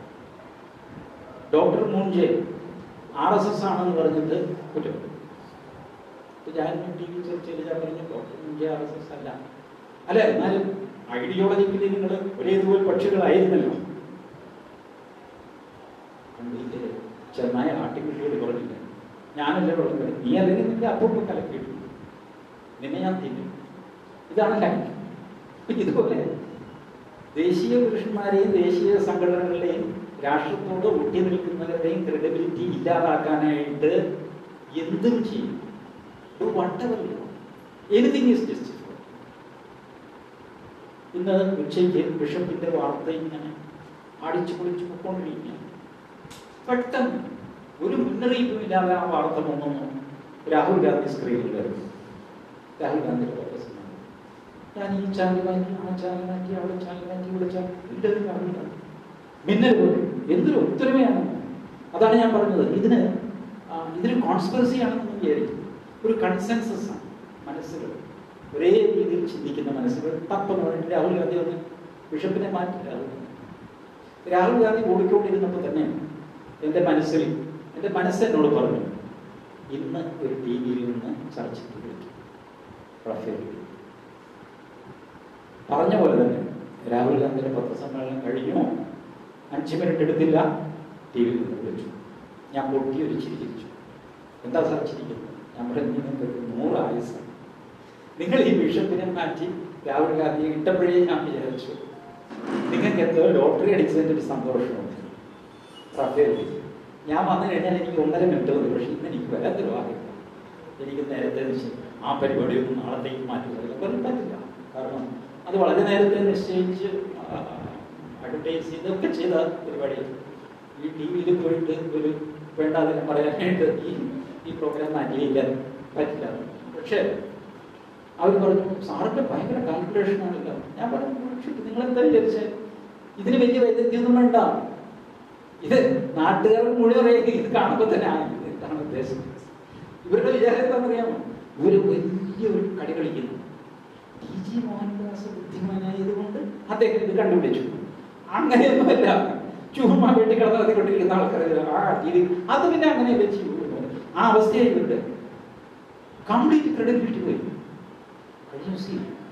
നാരായണന്റെ പ്രശ്നത്തിന്റെ ചർച്ച ന്യൂസ് 8 വന്നപ്പോൾ അവര് നടത്തിയ ഒരു സർവേയുടെ ഫലം അവർ തന്നെ കാണിച്ചു. സത്യസന്ധമാണ്, സമ്മതിക്കണം. മാധ്യമങ്ങളെ എത്ര കണ്ട് വിശ്വസിക്കാം എന്ന് ചോദിച്ചു. 97% പേര് വിശ്വാസമില്ല. 97%. 3% വിശ്വാസവും. സനീഷാണ് ഇത് അവതരിപ്പിക്കുന്നത്. സനീഷ് പറയുന്നത് ഈ 3% എങ്ങനെ ഒന്നും മനസ്സിലാവുന്നില്ല, ഇതെങ്ങനെ. അപ്പോ ഈ രീതിയിൽ വിശ്വാസം തകർന്നിരിക്കുന്നവരുടെ ലൂസിംഗ് ദ ബാറ്റിൽ. അതിന്റെ അണയാൻ പോകുന്ന ദീപത്തിന്റെ ആളിക്കത്തലാണ് ഇപ്പൊ നമ്മൾ കണ്ടുകൊണ്ടിരിക്കുന്നത്. അധികകാലത്തിൽ നിലനിൽക്കില്ല. പക്ഷേ അതുകൊണ്ട് നമുക്ക് വിശ്രമിക്കാൻ പാടില്ല. Use every avenue to propagate this idea, propagate nationalism അൺഅപ്പോളജറ്റിക്കലി. നമ്മൾ തെറ്റൊന്നും പറയുന്നില്ലല്ലോ, നമ്മളല്ലേ ശരി പറയുന്നത്. ഇല്ലാത്ത ഒരു മതേതരത്വം ഭാവിക്കേണ്ട കാര്യമെന്താണ്? 1976 42 ഭരണഘടനാ ഭേദഗതി വഴി ഇന്ദിരാഗാന്ധി ഭരണഘടനയിൽ എഴുതി വെച്ച 2 അശ്ലീല വാക്കുകളാണ് സോഷ്യലിസം, സെക്യുലറിസം. അതിന്റെ അർത്ഥം ഇന്ന് വരെ ആരും നിർവഹിച്ചിട്ടില്ല. ഇന്നിപ്പോ ഭാരതത്തിലെ ഏതെങ്കിലും സോഷ്യലിസ്റ്റ് പാർട്ടി ഉണ്ടാവും, പേരിലുണ്ടാവും, പ്രവൃത്തിയിലുണ്ടാവും. സോഷ്യലിസ്റ്റിൽ ആർക്കും വിശ്വാസമുണ്ടാവും? ആർക്കുമില്ല. പക്ഷേ ഈ ഭരണഘടനയെ തൊട്ട് സത്യം ചെയ്യുമ്പോൾ ഭരണഘടനയിൽ എനിക്ക് വിശ്വാസമുണ്ട് എന്ന് പറയുമ്പോൾ അതിനകത്ത് സോഷ്യലിസവും സെക്യുലറിസവും പെടുന്നില്ല. ഉണ്ട്. ഇത്തരം കേസുകൾ സുപ്രീം കോടതിയിൽ വരാൻ പോകുന്നു. അത് തമാശ. സുപ്രീം കോടതി എഴുതി കൊടുക്കുന്നത് 1-2 തവണ എഴുതി കൊടുക്കുന്നത് സോഷ്യലിസത്തിന് ബ്രോഡ് മീനിങ് ഒക്കെ കൊടുത്താൽ മതി. There are certain areas in which if we conduct a debate, we cannot reach anywhere. Therefore, it is better we leave certain things as is condition. And in future, if the generation next feel, then they may make appropriate changes to the petition disposed. Supreme Court is the portion of religion. What is secularism? Secularism. ഞാൻ നേരത്തെ പറഞ്ഞ നക്സലൈറ്റുകളിലെ ലക്ഷ്യബോധമില്ലായ്മ തകർക്കുക എന്നുള്ള ഉദ്ദേശമാണ്. ഇപ്പോ കേരളത്തിൽ അല്ലെങ്കിൽ ഭാരതത്തിൽ മൊത്തം തെരഞ്ഞെടുപ്പ് വരുമ്പോൾ നിങ്ങൾ നോക്കിക്കോളൂ, സെക്യുലറിസമാണ് വിഷയം. വിദ്യാഭ്യാസ വിഷയത്തിൽ നിങ്ങൾ പൊതുസമൂഹത്തിൽ പല പ്രസംഗം കേൾക്കാറുണ്ട്. യൂട്യൂബിൽ നിന്ന് എടുത്ത് നോക്കി ഇടതുപക്ഷ മതനിരപേക്ഷ ജനാധിപത്യ വിദഗ്ധന്മാരാരെങ്കിലും വിദ്യാഭ്യാസ പദ്ധതിയെപ്പറ്റി, കൃഷിയെപ്പറ്റി, പൊതുജനാരോഗ്യത്തെപ്പറ്റി, മാലിന്യത്തെപ്പറ്റി, മാലിന്യ നിർമ്മാർജ്ജനത്തെപ്പറ്റി എന്തെങ്കിലും ഉണ്ടോ? ഇല്ല. പക്ഷേ മതേതരത്വത്തെപ്പറ്റി എത്ര പ്രഭാഷകന്മാരുണ്ട് യൂട്യൂബിൽ? എത്ര പേരുണ്ട്? എണ്ണിയാൻ തീരില്ല. ഇത്ര വലിയ സാധനം. What is so good about this? The whole country has to think about secularism 24 hours non-stop. Why? Because you don't have anything else to say. You have nothing else to say. You don't care for this country. You don't care for this people. You need power. You cannot democratically come into the power. Therefore, you are subverting, trying to subvert this country. ജനാധിപത്യപരമായിട്ട് അധികാരത്തിൽ വരാൻ സാധ്യതയില്ലാത്ത മൂഢന്മാർ ക്രൂരമായ ആയുധപ്രയോഗത്തിലൂടെ അധികാരത്തിലെത്താൻ ശ്രമിക്കുന്നതിൻ്റെ കാഴ്ചയാണ് ഞാൻ നേരത്തെ പറഞ്ഞ കാട്ടിലെ യുദ്ധം, കാടും നാടും തമ്മിലുള്ള ബഫർ, നാട്ടിലെ നക്സലൈറ്റ് രജിസ്ട്രേഷനുള്ള സംഘടനകൾ, അതുകൂടാതെ 4ാമത്തെ പാളിയ most dangerous people urban Naxals. Urban നക്സൽസിന്റെ അസ്തമയത്തിന്റെ ആരംഭമേ ആയിട്ടുള്ളൂ. ഇനിയും ഒരുപാട് പോകാൻ. കാരണം അവരുടെ വേരുകൾ കഴിഞ്ഞ 10-70 വർഷമായിട്ട് വല്ലാതെ ആഴത്തിൽ പോയി. അവരൊരുപാട് പേരെ സ്വാധീനിച്ചിട്ടുണ്ട്. അവരുടെ കൂടെ ഇല്ലാത്തവർക്ക് പോലും അവരോട് ഉള്ളിൻ്റെ ഉള്ളിൽ സിമ്പതി ഉണ്ടാക്കാൻ അവർക്ക് കഴിഞ്ഞിട്ടുണ്ട്. ആഡിങ് ടു ദാറ്റ് അവര് ഇസ്ലാമിക് ഫണ്ടമെന്റലിസമായിട്ട് കൈകോർത്തിട്ടുണ്ട്. അതുകൊണ്ട് ഇതൊരു ചെറിയ യുദ്ധമല്ല, പെട്ടെന്ന് തീരുന്നതുമല്ല, വലുതും നീണ്ടു നിൽക്കുന്നതുമായ ഒരു ബൗദ്ധിക യുദ്ധത്തിന് നാം തയ്യാറെടുക്കേണ്ടിയിരിക്കുന്നു. നമസ്കാരം. Hey there. Subscribe to my channel and also press this bell icon so you never miss any new updates.